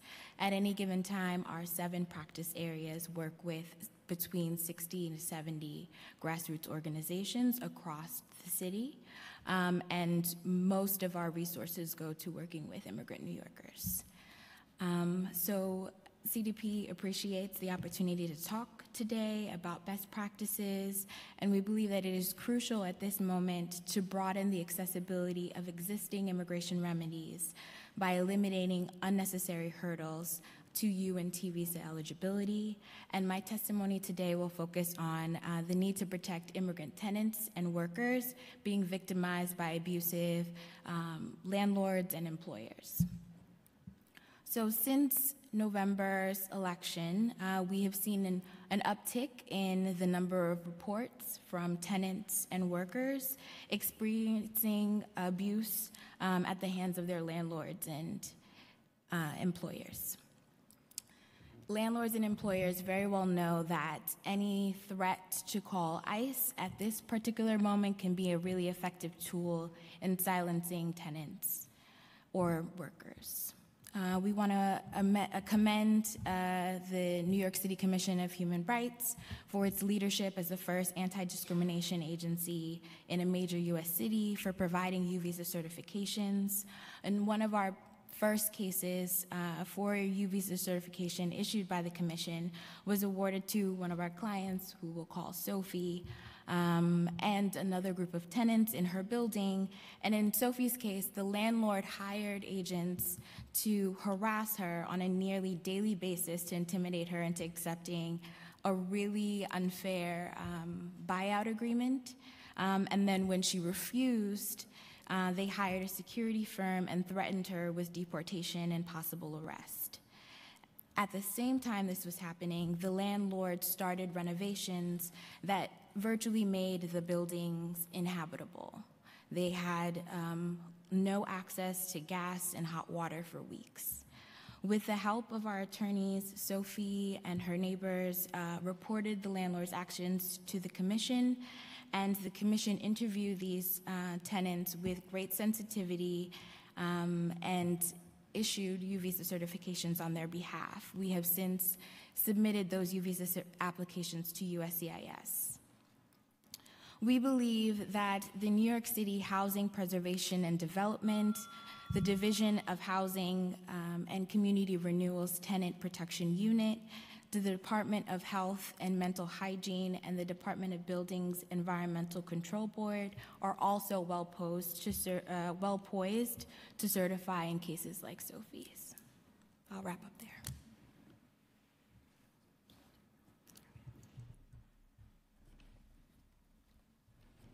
Hello, my name is Raquel Batista, and I'm the Community Lawyering Fellow at CUNY School of Law's Community Legal Resource Network. And we work in collaboration with Voces Latina and Queens Legal Services and a number of pro bono law firms in representing both documented and undocumented immigrant women in their VAWA, U, and T visa applications. And so I'm not gonna go into my testimony, but I just wanna highlight specifically in the NYPD report they did include numbers from the district attorney offices across the boroughs. And I did call NYPD to ask them specifically which numbers corresponded to which boroughs. They did not share that information. I think that that's something that would be really, really helpful in terms of when working with local nonprofits like Voces Latinas in Queens. It would be really helpful to know which numbers correspond to which boroughs. And maybe that's a FOIA request, maybe that's a phone call, but it would be really helpful. And I also wanted to highlight California. California has a model, SB 674, the Immigrant Victims of Crime Equity Act of 2016, where the state enacted a law that requires state and local certifying authorities to respond to requests within 90 days. It also creates a presumption of helpfulness, meaning that unless there is evidence to the contrary, the assumption is that the immigrants applying for the visa were helpful in the investigation. And there is a USA Today news report that specifically talks about the impact of this legislation in California and how it's increased transparency, more cooperation between victims and law enforcement, improving overall community relations, but most importantly, preserving the right of undocumented victims to pursue their rights and benefits. So actually, a few weeks ago, almost a month ago, Hispanic Federation also reached out to us to come up with some recommendations on this issue on the U visas. And so based on the California model and our own experiences, some of the recommendations that we have is, one, to get guidance from the New York State Attorney General's office on the U visa certification process, a joint state and city task force on U visas, which include community and legal organizations, immediate update and report from all the certifying agencies on their approval, denials, and their criteria used, and that the city and state legislation address the issues of timeline, having a favorable uniform criteria, presumption of certification, and public annual quantitative and qualitative data reporting on the U visa certification request process. Thank you for those recommendations, those ideas, and for the entire panel. We're going to follow up with some of the recommendations that you have and requests for information. Today's hearing kind of showed that we've got more work to do on the transparency piece. But I want to offer some final remarks as we close this hearing, but not the conversation. We're going to have a lot more discussion and really focus on some recommendations. Today's hearing really proved a lot. One of those things is that the NYPD and the city is doing a really good job of moving the needle forward in bringing more transparency and fairness to a process that is not in our control. This is a federal government issue that will end in hopeful reform of the immigration laws. But the one thing for everyone at home to understand, that if you're listening right now, we just had a conversation about UNT visas. UNT visas for immigrants are sometimes the only way that they can get some form of status. The reason that the city needs to be so invested in this, even in a time where NYPD and the city agencies are doing better today for a fair and more transparent process, is that we can actually impact a lot more lives. As a sanctuary city that's committed to protecting every New Yorker, even immigrants, this is a place that we can act. This is a place we've already been acting, and we can demand more.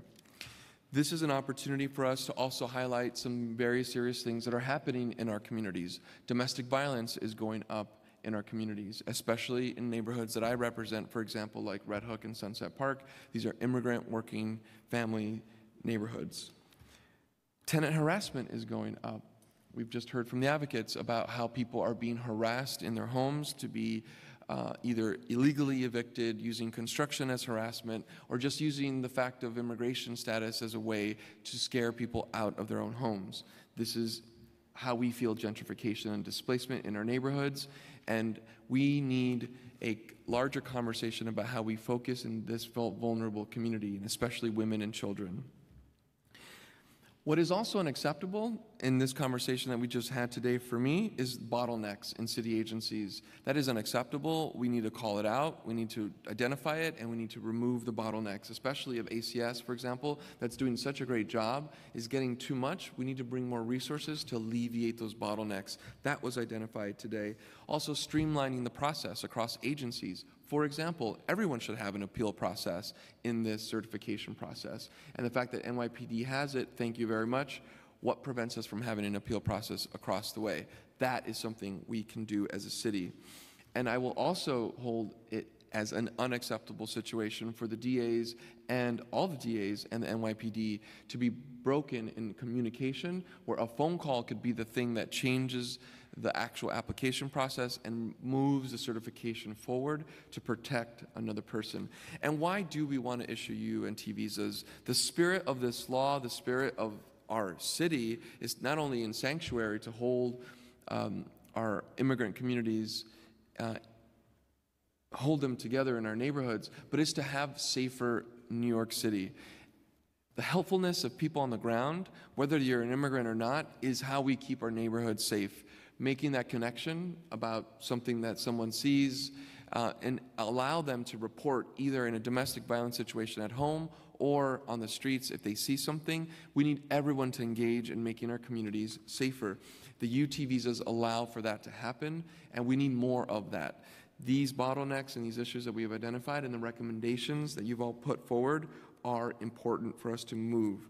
We need more public campaigns. IDNYC has proven that when we give good information out, know your rights sessions, when we give more information out, people respond, people are protected, and people know that their rights, that they have rights. So we need to figure that out. It might not be NYPD giving people an information like the Miranda rights, but we need to be able to get information out into communities, and that trust that's being built by New York City advocates and communities, we can elevate that.